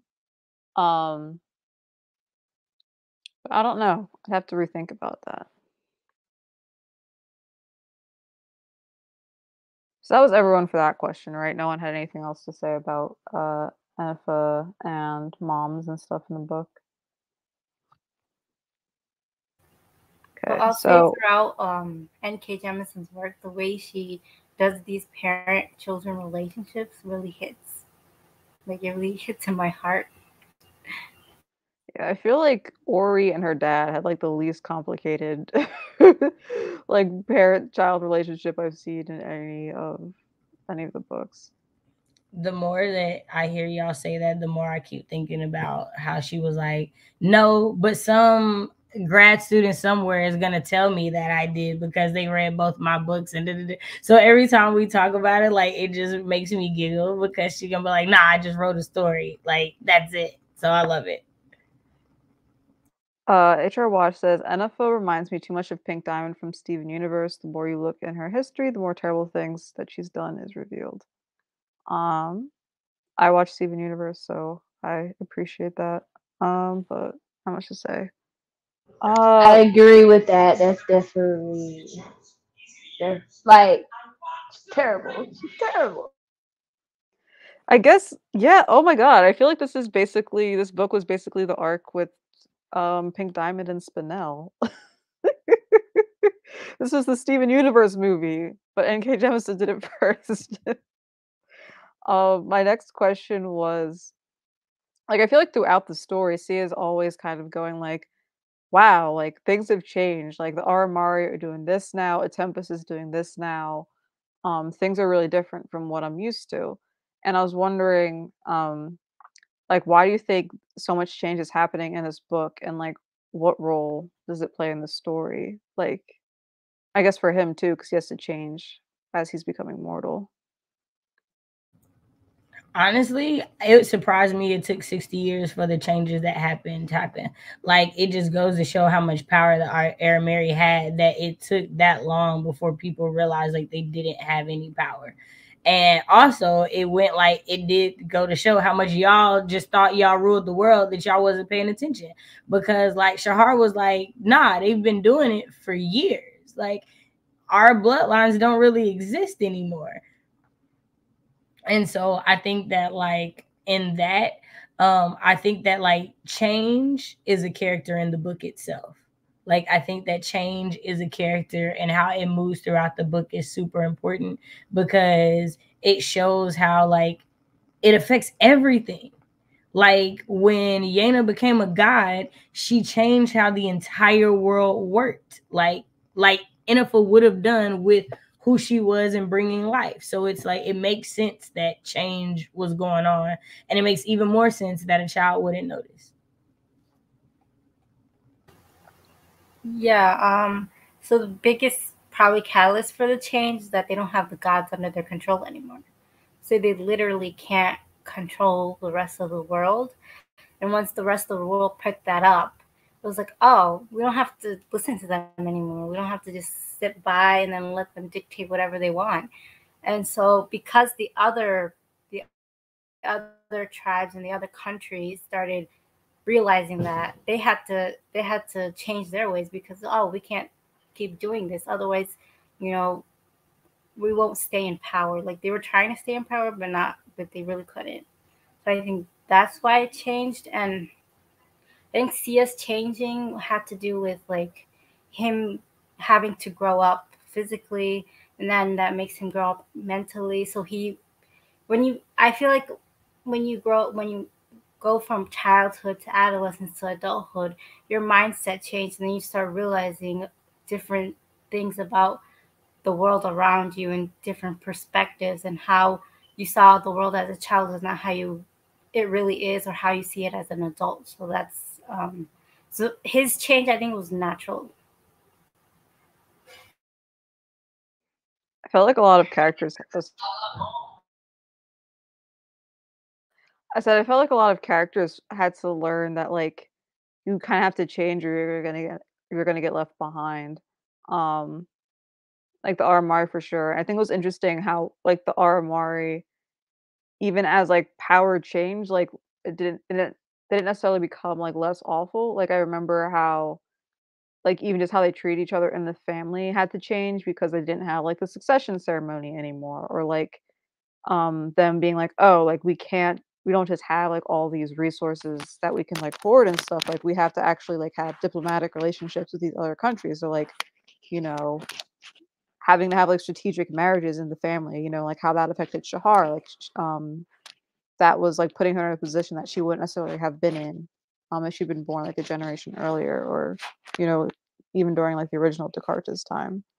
Um, I think there's something about it's also, like, change is, like, necessary, and also, like, I felt like there's a lot of mourning for the past, especially with Sia's character, because it's natural, right? This change is good, like, a tempest can't undo it, 'cause it's what's supposed to happen, possibly tied to him making that wish to be the friends forever for the humans. But he's always like, "I miss having my small, like, kid hands. I miss oh, I haven't bought myself a new toy in forever, like, I miss being able to do these things." I think, like, towards the end, he kind of is, like, making jokes about his age, but he kinda just, like, has to accept it, I guess, because it's not reversing it, but he's still always, like, that regret that the change is happening. I think he's surprised because the major like it sort of trickled down from the Aramiri, right? Like because nobody else had the same power, and they only lost their power because they lost the control of the gods. So when he left Sky initially after he was free, the rest of the world really didn't, or wherever he went, it hadn't changed much. He went to, I forget where he went. I think he went to the gods realm for a while right after they were free, and then when he came back, he immediately met Shahar and Decca. So like that was his introduction into all the changes that happened with the Arameri. Like he'd been, basically jealous of not being able to have the attention of Yaina and Nahado. So it was like 50 years by that point. They had been free about 50 years, right? By the point that he came back to Sky and ran into them. And still, that's not much time in God's time. So, like, and he's still the child at that point. So it's just like a lot of combination of things why he was so surprised because Arameri had so much power and he had so much history with them to see that they don't have that same power. Not only do they not have power over me anymore, but they don't have power over anything else. And how they've had to like, I think it's just funny how they're just so put out by having to work with somebody else instead of just snapping their fingers like, oh, you have to marry for convenience because you need to trade and have an alliance. And like, did y'all not think, I mean, obviously you didn't, but why was this such a bad thing before now? Like, wouldn't you want to have alliances instead of just making people do what you want to do? At least you know that they won't turn on you if they come, like so. Yeah, I just think it's interesting that like the layers of why he didn't notice all the changes until whatever time. And honestly, I don't think Sia was checking for the mortal realm at all when he was free, so he wouldn't care either way.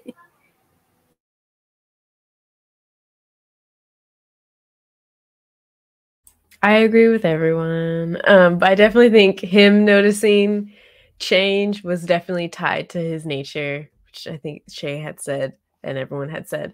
But it made me think of like me growing up and noticing things about family members or like longtime friends that I grew up around and being like, that's interesting. I don't remember them being like this or doing that thing. And then my mom and dad being like, where have you been? That has always been that person, and being like, what? So I think that was him noticing it so much, was just like that progression of him growing up. And then the change of the heir Mary was a lot to digest, but I did think that it was going to happen quicker. Like at the end of the first book, I was just picturing everything crumbling down and chaos. And then the next book, they were still ruling and things were still going on, and I was like, oh, okay, I guess change I takes think time. maybe that was Tervril, because I think Yeni Yeah, picked Tervril because she wanted that stability, maybe. So I think yeah, maybe it's because of him that they could have gotten on longer, and then the descendants after him just had to deal with the aftermath. good point. Yeah, because I think Terrell was just more strategic about everything. Like the flask that he had, he was going to use for something else, but gave it to Yaney to use. And I mean, obviously got it back because she couldn't use it. But like he was using his position to move around and do things even before he got there. So I totally agree with I feel like part of it being that it lasted that long was for Terrell. Especially because I mean, like we know 8 years later, he'd already hoarded all the God's blood that they had at the house of the living son. Like he was like preparing to keep them ahead for as long as he could, which again goes to show like why she thought he would have made a good leader anyways for them.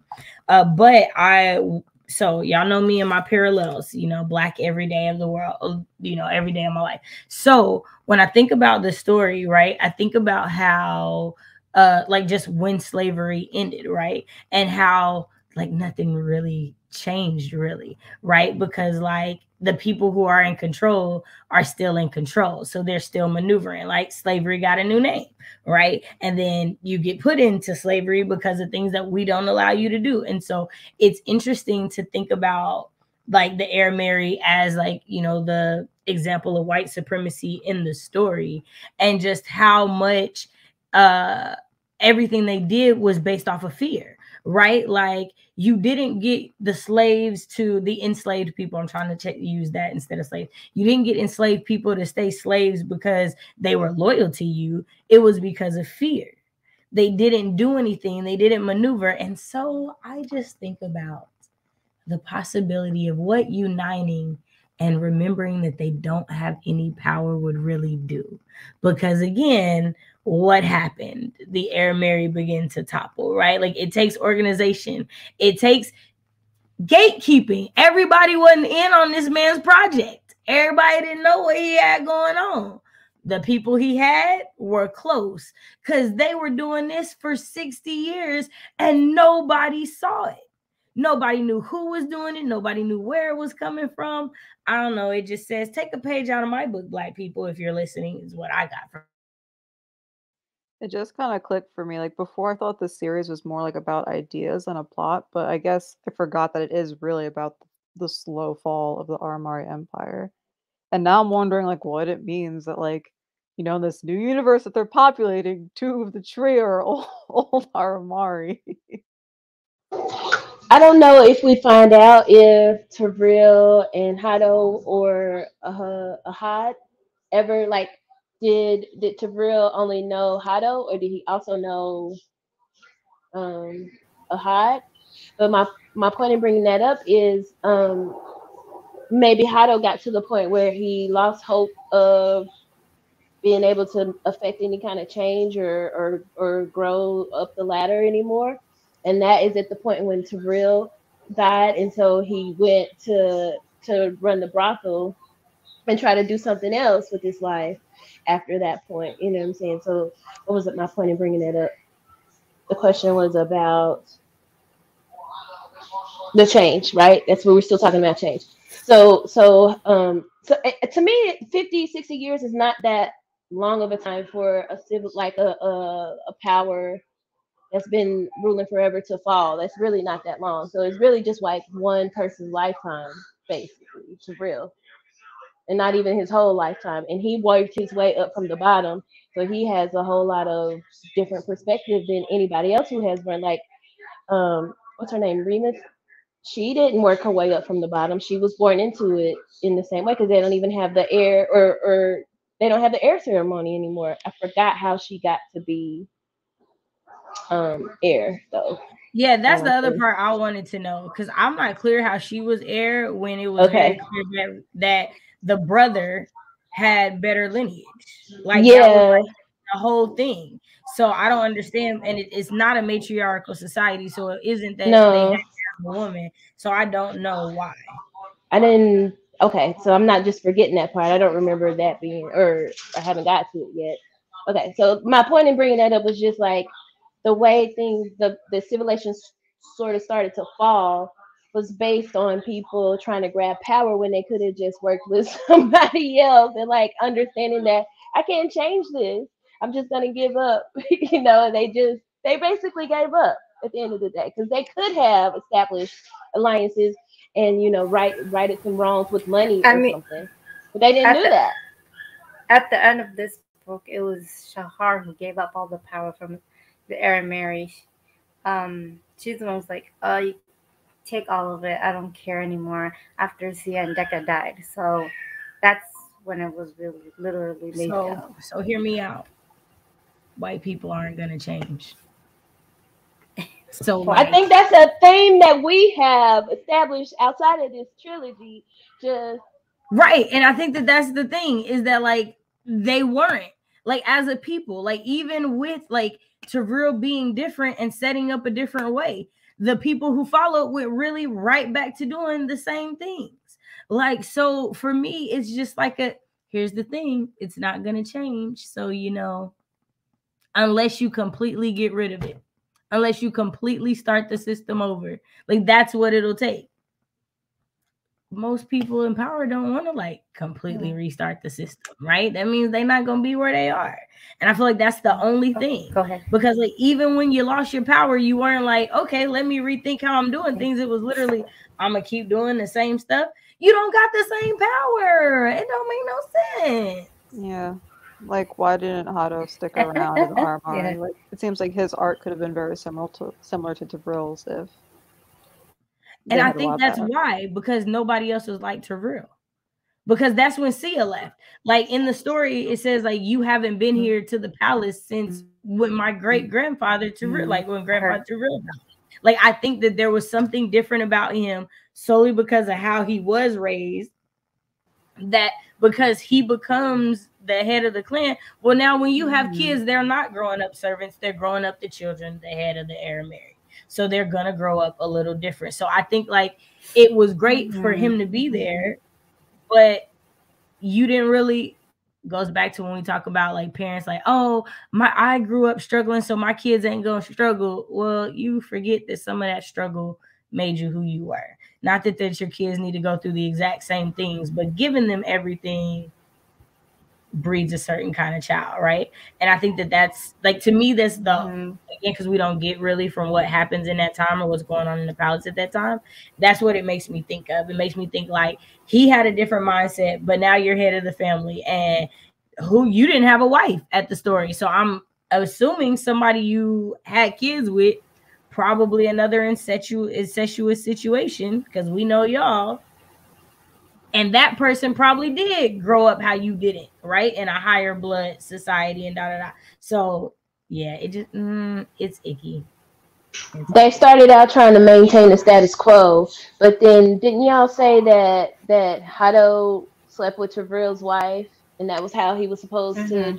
And then when he didn't get the reaction that he was looking for, that's what I guess caused him to give up. But then for Tavril and anybody who saw that, like they had to make sure people knew that he slept with her, otherwise it wouldn't have been effective. And even though it still wasn't, everybody knew that he had slept with the headmaster's wife. So I'm assuming he was at least somewhat shamed, if not for his own the outcome of it, but the people probably thought a little bit lesser of him after having done that, because it didn't have the desired effect. You know what I'm saying? I don't know. And so then my thought is, would have had a more. Go ahead. I was gonna say, then my thought is, what if Tavril? That's saying, I think it's because. No. Go ahead. Shamla's been muted. Shay can continue. Okay, I'm so sorry, Shamla. My bad, my bad, my bad. I'm so sorry. Okay, so I was thinking, Okay, what if Tyrell wasn't mad? What if Tyrell already thought Hado was a demon and knew that, because we don't know if Tyrell had children. So what if that was the only way for them to have an heir? And so so Tyrell knew, because Tyrell already knows that demons still exist. Tyrell knew that his grandchildren or his children would be demons. Just throwing that out there, because Tyrell is calculating. So what if that's why it didn't have the desired effect that you thought it was, because this wasn't really something they were mad about? Just a thought.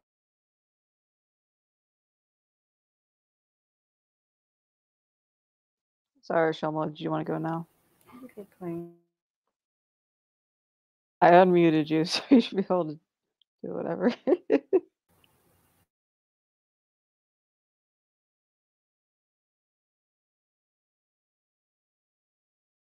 Now our internet's acting up. Shahar's with the clippers outside your house. Right? I was gonna say, Damn.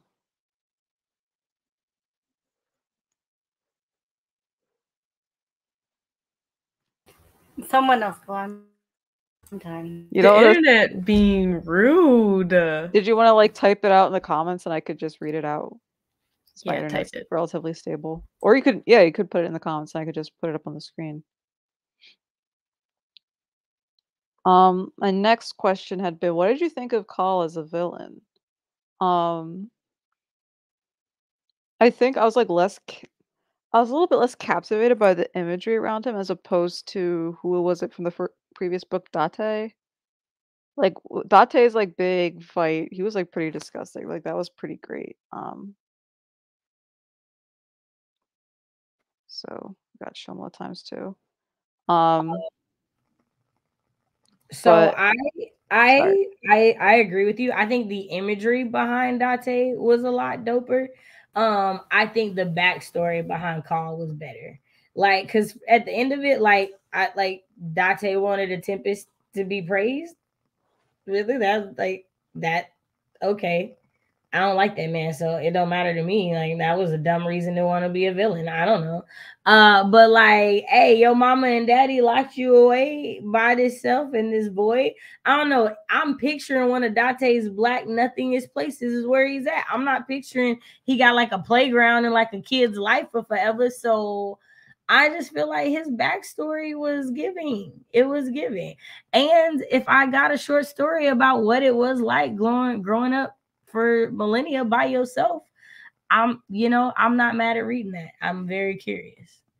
Also, this made me realize I would love a story from Enifa's point of view. I hope that we get it, because I don't know what's in the triptych or what the novella is, but now I'm like, these are all people I want to hear from, because we haven't got anything but Enifa, but like backstory, like other people's point of views and other things. So I just want to see how she thought. It made me curious.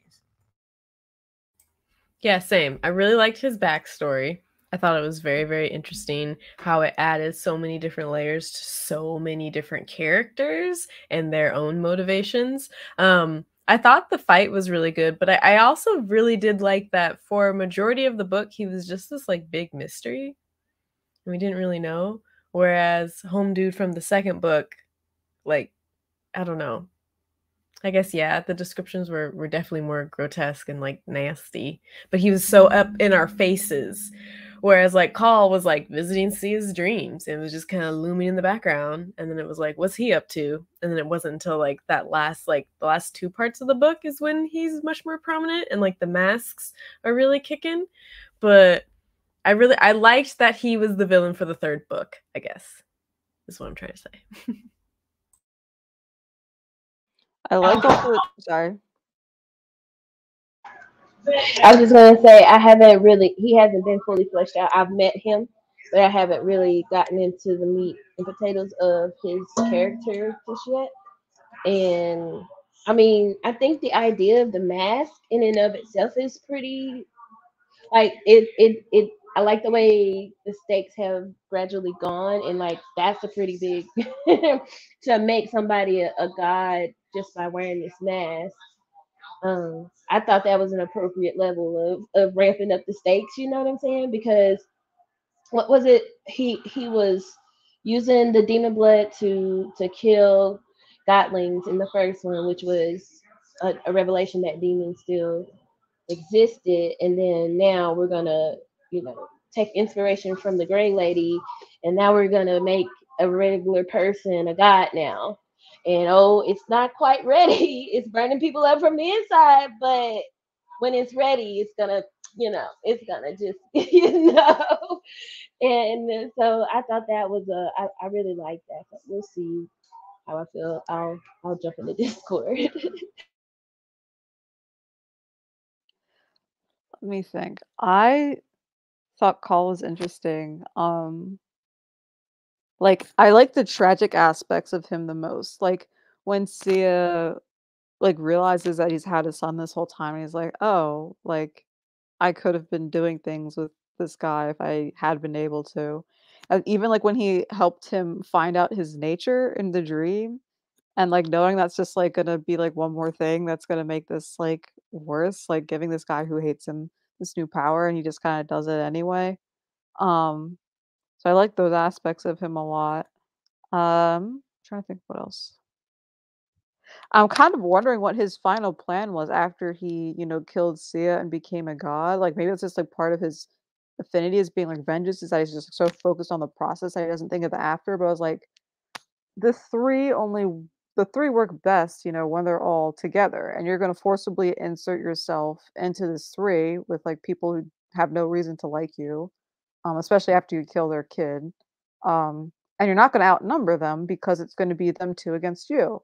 And so I'm kind of wondering what his end goal was once he made himself a god and got all the vengeance he wanted. But I guess thinking about that would probably be counter to his nature.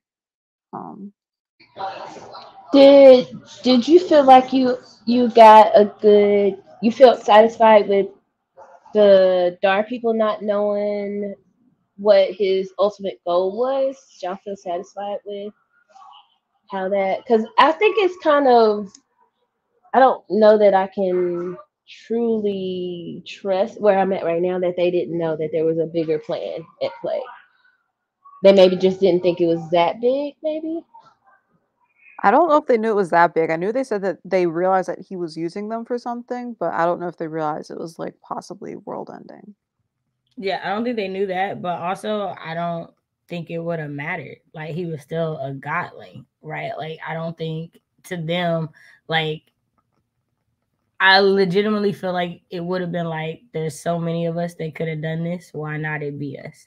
For Dar, if that makes sense. Like there's so many like you could have went tomorrow with what they did to, what they did to their land and how much they disliked them. And you know how much like for like Dar, like they had so many like traditions that were for Nahadot that where they praised him and they had a temple to him. So like to them, like the Aramari is very anti to them. So like I just feel like that's what happens when you mess with a bunch of people and you bully people. Like I feel like for vengeance for humans as well as for the god whose nature was vengeance, it was about getting back at people. I don't think it was anything more than that. It's about like justice for them for what they feel, and everything else is just a byproduct of what that happens. And that's what I got from both um Call and from Dar being a part of it. Because again, it makes sense. And technically, y'all lost y'all leader. Like y'all lost y'all leader when Yena went to the capital. And she was a dang good leader. Like we know that to be a thing. So yeah, that was my thoughts. Adrian said they were so happy to be chosen and so set on revenge that it didn't matter. Shamla, can you talk now? Or is it still acting Yes, up? I'm. I'm on my phone now because my laptop is acting up. So, what question are we on? We had been talking about. Wait, did you get caught up when we're talking about change, or did you get caught up when we're talking about Call as a villain? When we were talking about change. Okay. So you could do change and call as the villain to get caught back up. Oh, what was the question again? Sorry. Just like what you thought about like change throughout this book, and like why Sia is so surprised at everything changing, and then what you thought of Call as the villain. Okay, I think I answered the first question before. As a villain, when I was like in the middle book, I was like, is he really a necessary part of the story? And then as you go on, you figure out, yeah, he is a necessary part. He's an integral part on why Sia is changing into a god and losing his nature, I guess. As a villain, I feel like it makes sense why he is the way he is. He was left alone in some place with nobody to interact with or talk to since he was born. And, you know, I wouldn't like loneliness is very hard. Like it's very hard mentally and physically, I think. So I think someone else mentioned it earlier how it shaped his nature to be vengeance. So yeah, I think what he did was pretty cool. I think he targeted Dar maybe because Yeni was Dar before she became the goddess, and he was also gathering the other countries too to do that. I think he was very strategic about it, but I guess he just got too. Well, his end goal was wearing that god mask and becoming a god himself. So I guess he did what he set out to do, and I don't know the way he died. It was kind of it was obvious, but kind of not like it wasn't like a big thing. It was like, oh, it's demon blood, so of course he's gonna die. But I think how Sia accepted being his father and accepted like why he is the way he is. I think, and then in turn he sacrificed himself at the end. I think that was a pretty good ending. So I think Carl played his role as what a villain should do. So we kind of touched on this a little bit already, but what did people think of the ending? There was a story, a short story, if you bought the standalone version that happens afterwards, but it was not in the omnibus. You can't buy it as an ebook. Well, if you get an ebook of the third book, you can get the story with it. But so we're not going to talk about that, but it exists. It's about a Tempest catching up with Ori after the events of this book, and what Glee and A had. Oh, they're in the background. It's mostly about a Tempest and Ori. Okay. But yeah, what do people think of the end? The ending, I was wrecked. I was like, oh no, Sia's dead. But then, as you read more and like in Shahar's chapter, you see that he's actually pretty happy with Decca in the other realm, and he's living his best. So, you know, that kind of made me feel better. So I was like, but I feel bad because you know now a Tempest, Nahados, and Yeni they've lost their child and they're grieving, and I think it said that the sun hasn't risen since Sia died, so they're in a sort of, I guess, twilight zone, you could say, where the sun, you don't see the sun anymore. So it makes me interested in see more beyond what's where we ended.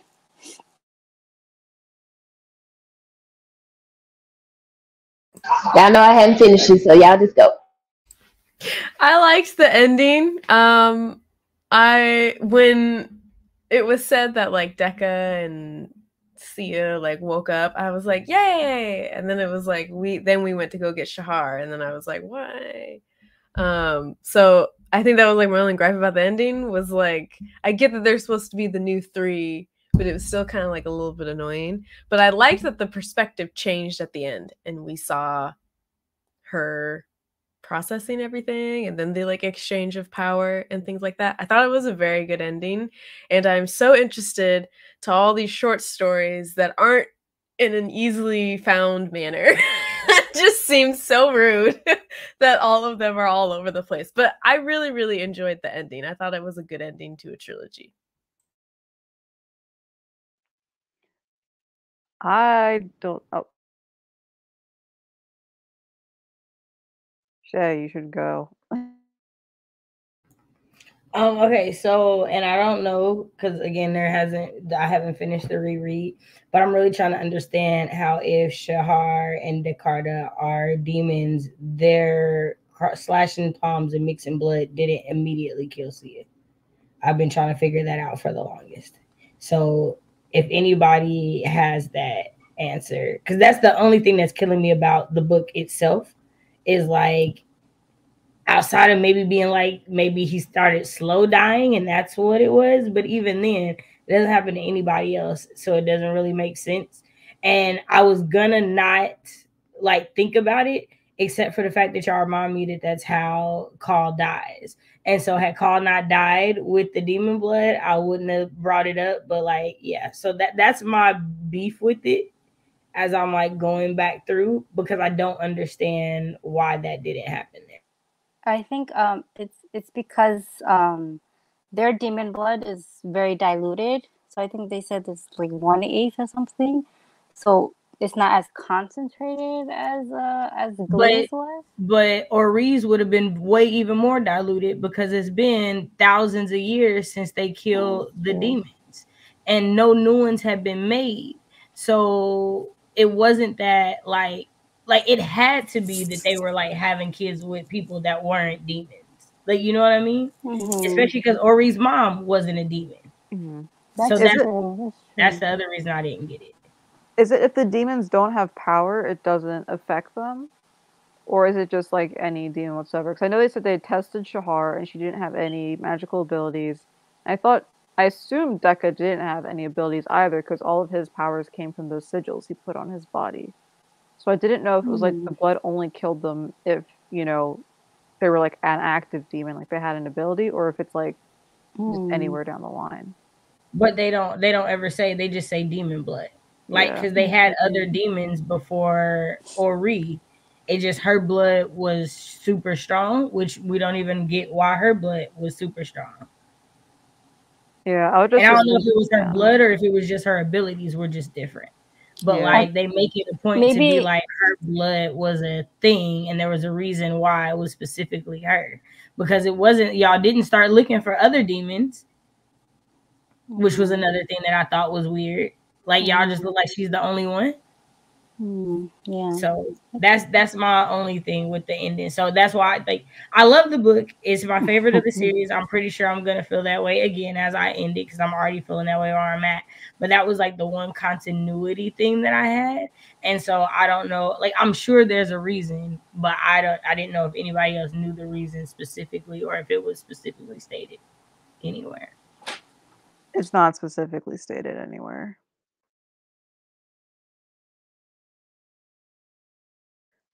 I oh, sorry. So for the end, I liked that they went off and did their own thing with the trio. I thought it was kind of like another nice parallel with like the last one where like they kind of Yane is a new god and she like flies off with Nahadoth and now they're flying off around the world and like ends back and he's a son again and that was fun. Um I was like kind of curious about Ahad, but also like I didn't really need like a whole thing for Ahad. Um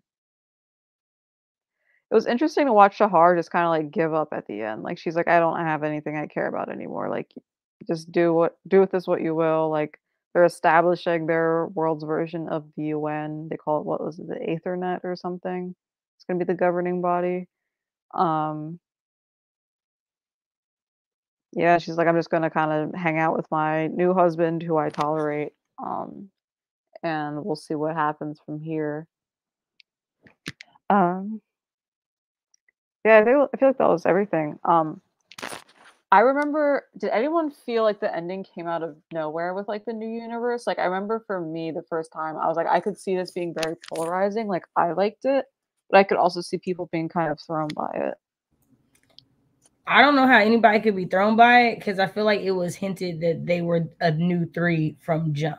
Like from the like beginning of him meeting and him talking about it, and like because I feel like he even mentions three being important in like the very first couple of chapters. So I feel like if you don't like it, it's just because you don't like it, not because you couldn't have seen it coming. Because like as soon as I got to it, I was like, that makes total sense. Like I wasn't like, oh, it just was like, of course that's what happened because of like how it went. And that's the only reason I could think of like why he didn't die. Maybe they weren't demons, they were already low-key gods, and that's why he didn't die. But again, you still die physically like humans, so it's not the same. So yeah, I don't know. But I definitely didn't feel like polarized by like it totally made sense for all the hints he dropped about wanting to be the three, about wanting to share the love, about having that love to give throughout the story for me. Yeah, and Yeni even she mentions that, oh, you guys think this is the only universe? There's multiple and multiple and multiple, so it would make sense that they would rule over another universe. And she's like, oh, I wish I could have seen Sia become a god, but that would mean if he was a god in this universe, he would have to be exiled or dead, so she just put him in a different universe. So that makes sense.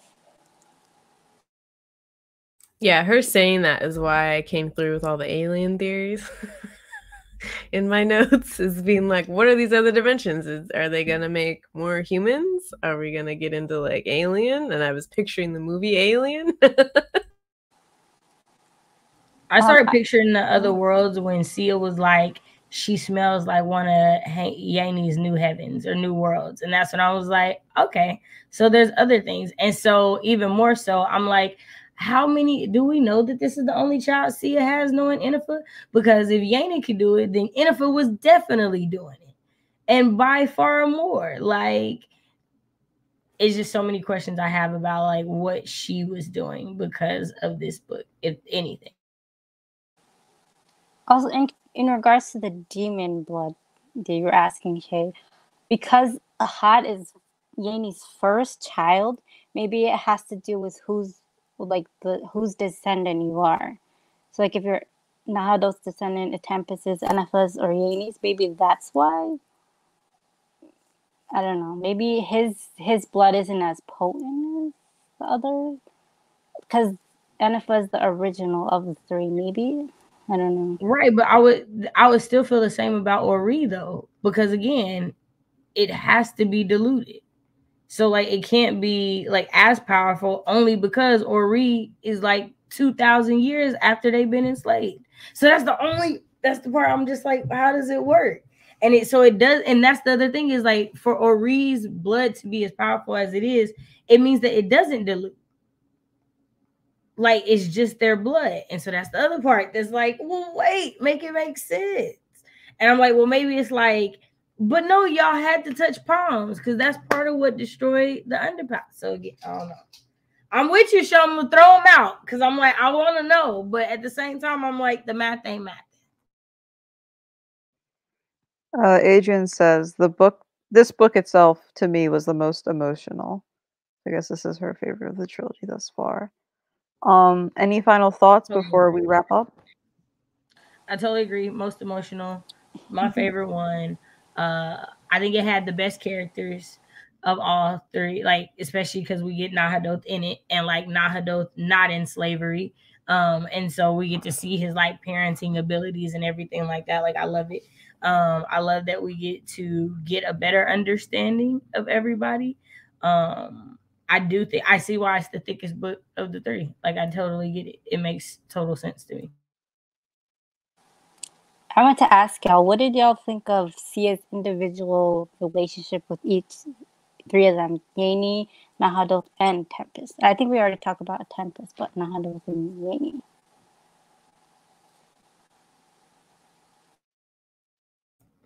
I mean, I thought it was just on brand. Like I think it's like on brand for children to like love like with abandon, to hate with abandon, to like feel things deeply. Like the fact that like there's scientific research and papers and journals all about like how children do feel jealous of their parents, like in relationships as children, right? Like you want the affection your daddy gives your mom, you want the affection your mom gives your dad, because it's like a love that you see that you just want. So it just was perfect. Like I think like overall, like I loved the character of Sia and how, and there's no way that you could look at him and not see him as a child. Even as he grows up, like he's still that. It's like this thing that is occurring isn't going to change me to my core. And I feel like we got to see that in each of his relationships with each one. And I love in the beginning, he's like in the crib watching Yena.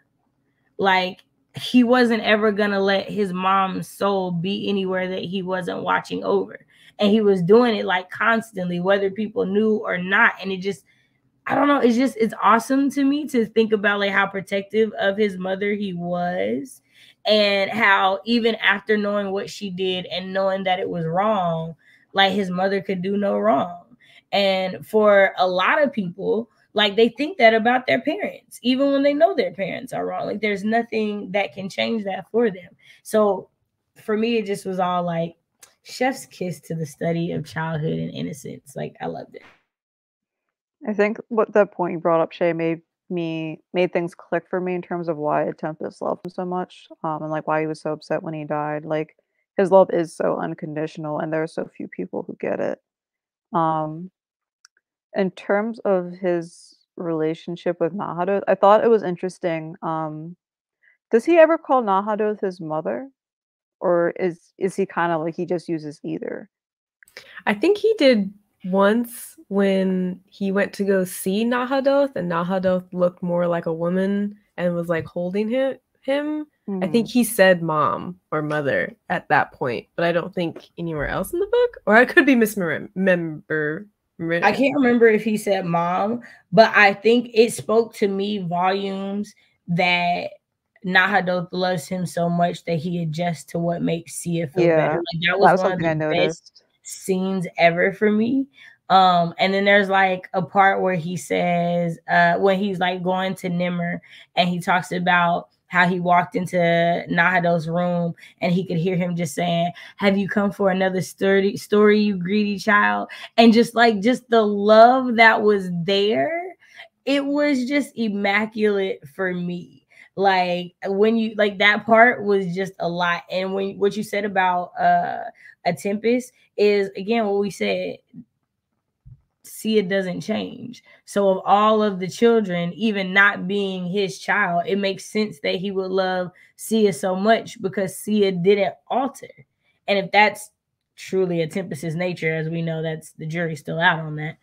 Like it makes sense that that is what, you know, that's the child that he was super close to, which to me, I'm like, so even more so, how could you be Varane? Like I just, how could you do that? Just so many more questions. All I'm saying, he's still the true villain. I don't care what y'all think. He just is. I don't know, y'all, because y'all throwing a lot of curveballs. Y'all got a lot of spin on it. I was like, you know, your reaction when you found out about Ahad being a great grandpa. I'm not ready. And the call, how do you say his name? C or Kahal? How you say it? That man there, that revelation, I am mad actually. The more I think about it, the madder I'm getting because Jennifer, why would you do that? Like your experiments, you're doing too much. It's like the cat dog. That's too much. Y'all doing too much, and I don't appreciate it. It's a child. You knew that he's a child. Why did you do that? Like the more I'm thinking about it, I need to see how it's unfolding. But the point where I'm at, I think I'm on chapter 17, I think. And so I think it's like 3 or 4. How many more chapters is it? Like 4 more chapters? I think it's 23 chapters in total. Okay. Yeah, I was gonna say, how you got an hour left with 6 chapters? I might not. I might Okay, be further than that. Let me look. I don't mean to lie to you. Nah. I got a little bit more than an hour. I got an hour and 45 minutes left. Because when you were saying That's that like there were so twice what many you said. revelations, I was like, dang, all those revelations are in the last hour of the book. She No, no, was no, no, no. killing us. No, But no, okay. no, no. No, no, no. I got an hour and 45 minutes left. And I got it on. I had to slow it down because I was tripping and I knew I wasn't gonna make it, so I slowed it down. I was like, 1.8, let's try it. And then I was like Mm-mm. missing all the details, so I slowed it Nah, down. when it's on 1.8, Yeah. you look at the TV for 5 seconds, you'd have missed Yeah, and like I a was out of good. there. I was Yeah. doing good keeping up hybrid reading until that point. And I was like, nah, nah. So the point where I'm at, if we go to the same percentage in the previous two books, I am still as confused, but there's so much more to wrap up. So I'm gonna go through a lot of emotions here in the next hour and 45 minutes that I'm not ready for. So I'm thinking because of what needs to be wrapped up that this is gonna end up being my favorite, just because I know she's gonna handle it well. For me, I loved seeing the relationship between the three of them and Sia, because at the end they come together because they want to save Sia. Like Nahado puts aside his feelings about and Tempest, and they all three of them try to work together to save Sia and save the world. Um, just seeing the scenes between Yeni and Sia and Nahados and Sia and Tempest and Sia, just you can feel the love coming out of the page, and I really loved seeing that. And yeah, I really loved seeing that. There's a comment from Bree. Ending wrecked me. Also, was uncomfortable with the sex scenes and the heir to the throne. Any last comments before we? Oh, wait. Mm. But they did want to come together, but see his humanity took me through it. Yeah, that was. They were trying everything. Like so many people tried. Like who was it? I thought Yena, Nahadoth tried, Yena had tried, and then even like Becca had tried, and the Tempest had tried. It's like four people had tried, and no one could fix it. Any last comments before we wrap up? So this is the only thing that I've been thinking about, right? So, like, because in my head, like, Ennifer should have just killed Call. Like, he should just die, right? But, like, I know that the reason he couldn't know about him is because Sia would have died sooner. Like, that's the number one thing. But I'm like, did you have to keep him alive also so Sia wouldn't die? Like, I just don't understand the logic of it. I'm stuck there, y'all. I'm like, why? Why? Because I his feel. existence kills him. Mm-hmm. I just don't know. I feel like I don't know. It didn't really feel like Anifa had a real maternal instinct. She's more curious than really caring about her children. So I don't know if she's. Maybe you could have a Right, point. because the truth of the matter is we don't know that she was a caring mother. Like Mm-hmm. there's nothing in any story that has ever given us that. We've assumed it because Sia loved her. Mm-hmm. But technically only three of your kids got in this. And that was Sia, Jakarn, and Cool Ray. So I don't know. It's like And we see what happened to one of them. right. So when we think about it, I'm just like I have questions. And Sia's always comparing Anifa to Yeni, how Yeni treats him versus Anifa, and he's like Yeni's more maternal. She gives me more of the motherly love than Anifa ever did. So I feel like it's just Anifa was just experimenting, and she wanted to see what right. was gonna I just happen. feel like she was like a kid with a chemistry lab. Like that's what when I think of Inifa now, that's what I think of because I don't get anything else from it. I think it's interesting. Adrian said she never thought of him as a child because I couldn't get it out of my head. But also, Adrian, did you do the audio book or the physical book? Because the audio book is the number one reason why I don't think I ever could put him as an adult because that narrator did such a good job making him sound like a kid no matter what she said. Like it was like a child talking. So I couldn't adult him even though I knew he was a guy. Like I just couldn't. So that's interesting. Something I forgot was I thought it made me sad how Sia growing older strained his relationship with Yena. Like when he started thinking of her as like a potential love interest instead of a mom, and it kind of like started to wreck things. Made me sad. Adrian said it was a hybrid read.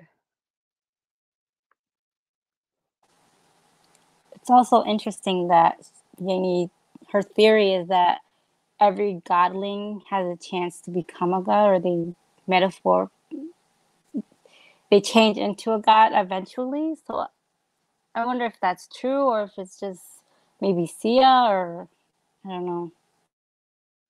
My theory is that it's just Seiya because he's like consistently been like the strongest person who's not one of the three. So my theory is that it's just Seiya and it's just going to be him. But it would be interesting if it was possible for My others. theory would be that it'd have to be people who are like Sia, so completely true to their nature. Which we know most of the godlings like to Mm-hmm. be like godlings in the mortal realm. They don't like to just be godlings. So like I feel Mm-hmm. like it will only be Sia because I don't feel like anybody else lives to that, right? Like so like but I do think like Lil has the potential to do it. Like I think she has the potential to do it. Which I would love. I would love to see that. Please, please. Like every time her name was mentioned, I'm like, there go my girl, there she go. So I really was very.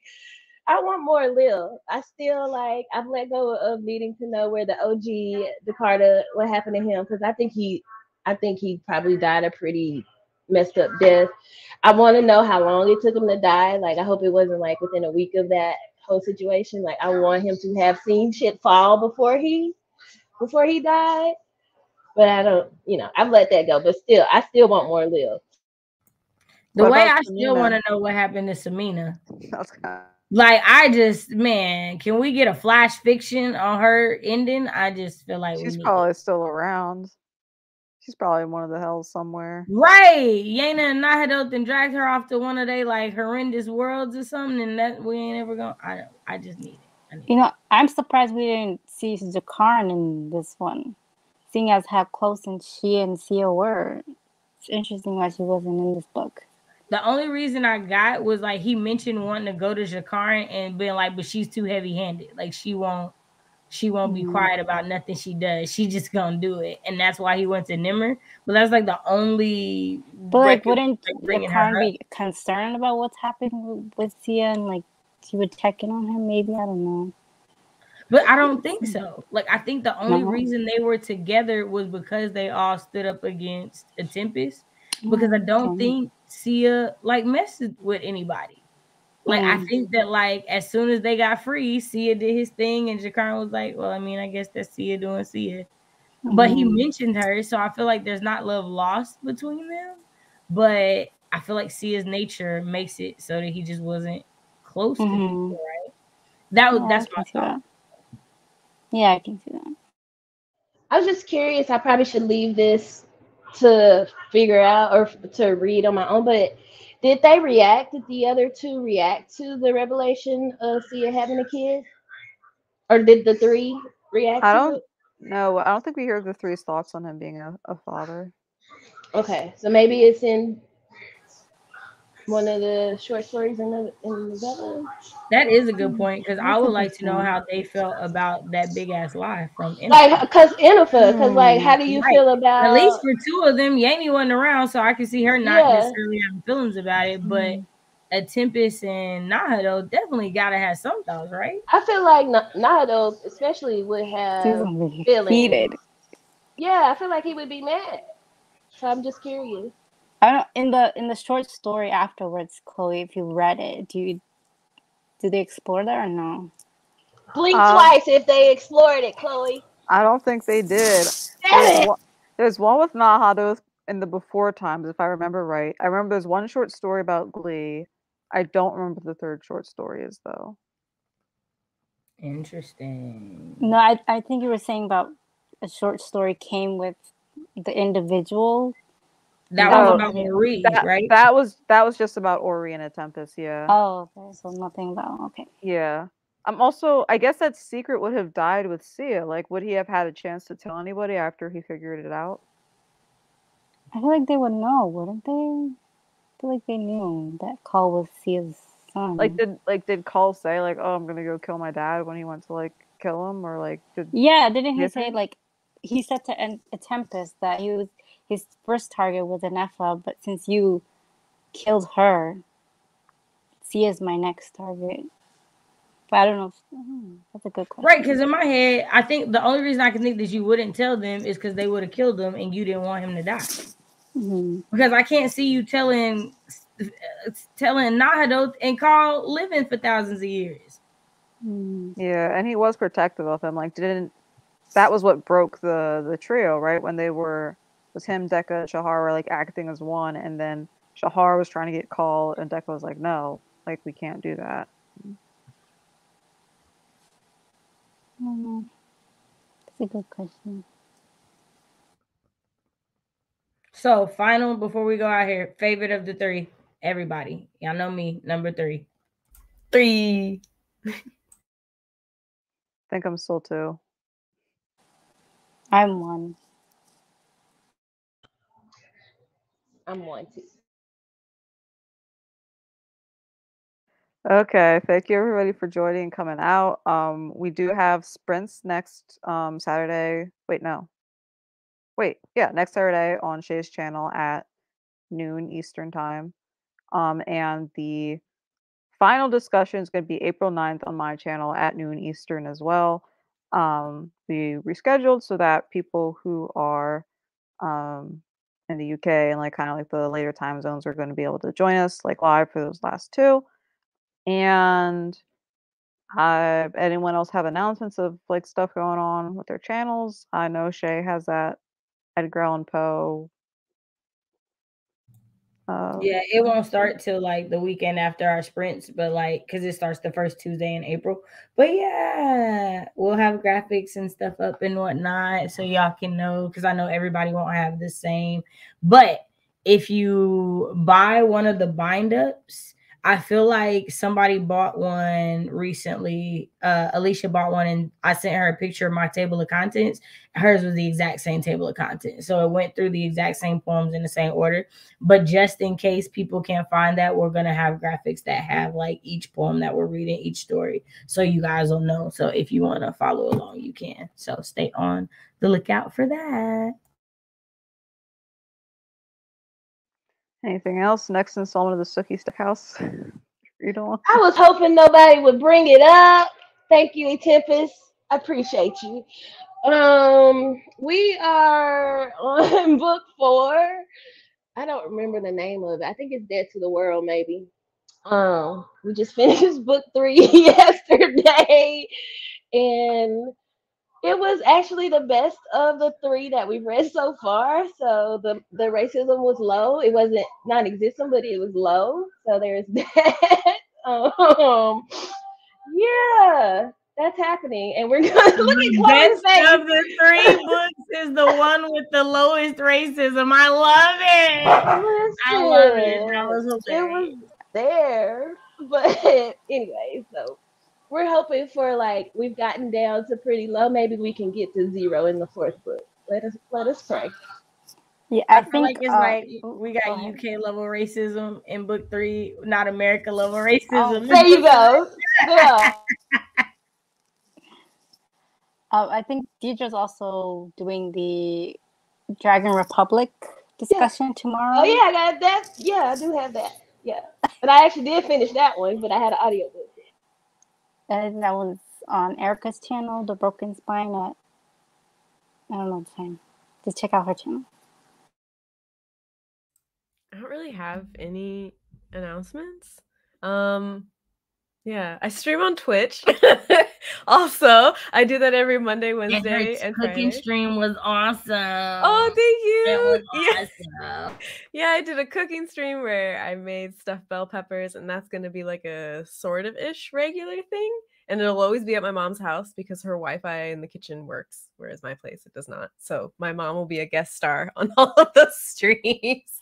And then at some point, I will have a video up talking about more books that I've read for the memory project that I'm doing on my booktube channel, where I read books having to do with memory, and then I discuss and reflect. This has to do with the memory project. It does. This keeps happening. I keep getting to the middle of a book and being like, oh gosh, this is added The to way it. I keep sending her stuff every time somebody posts a book and they say something about memory, I'd be like, here you go, memory. Here you go. Yeah. I feel like I done added at least 5 books to her TBR. Oh, the list is long now. I love it. Oh yeah. Have you gotten to the Memory Police yet? Yes. That's the book that gave me the idea, actually. Okay. Was the Memory Police. It's so good. Okay. I've had it on my shelf for like 2 years, so I'm gonna. Oh, you gotta read it. I haven't heard anybody else talk about it.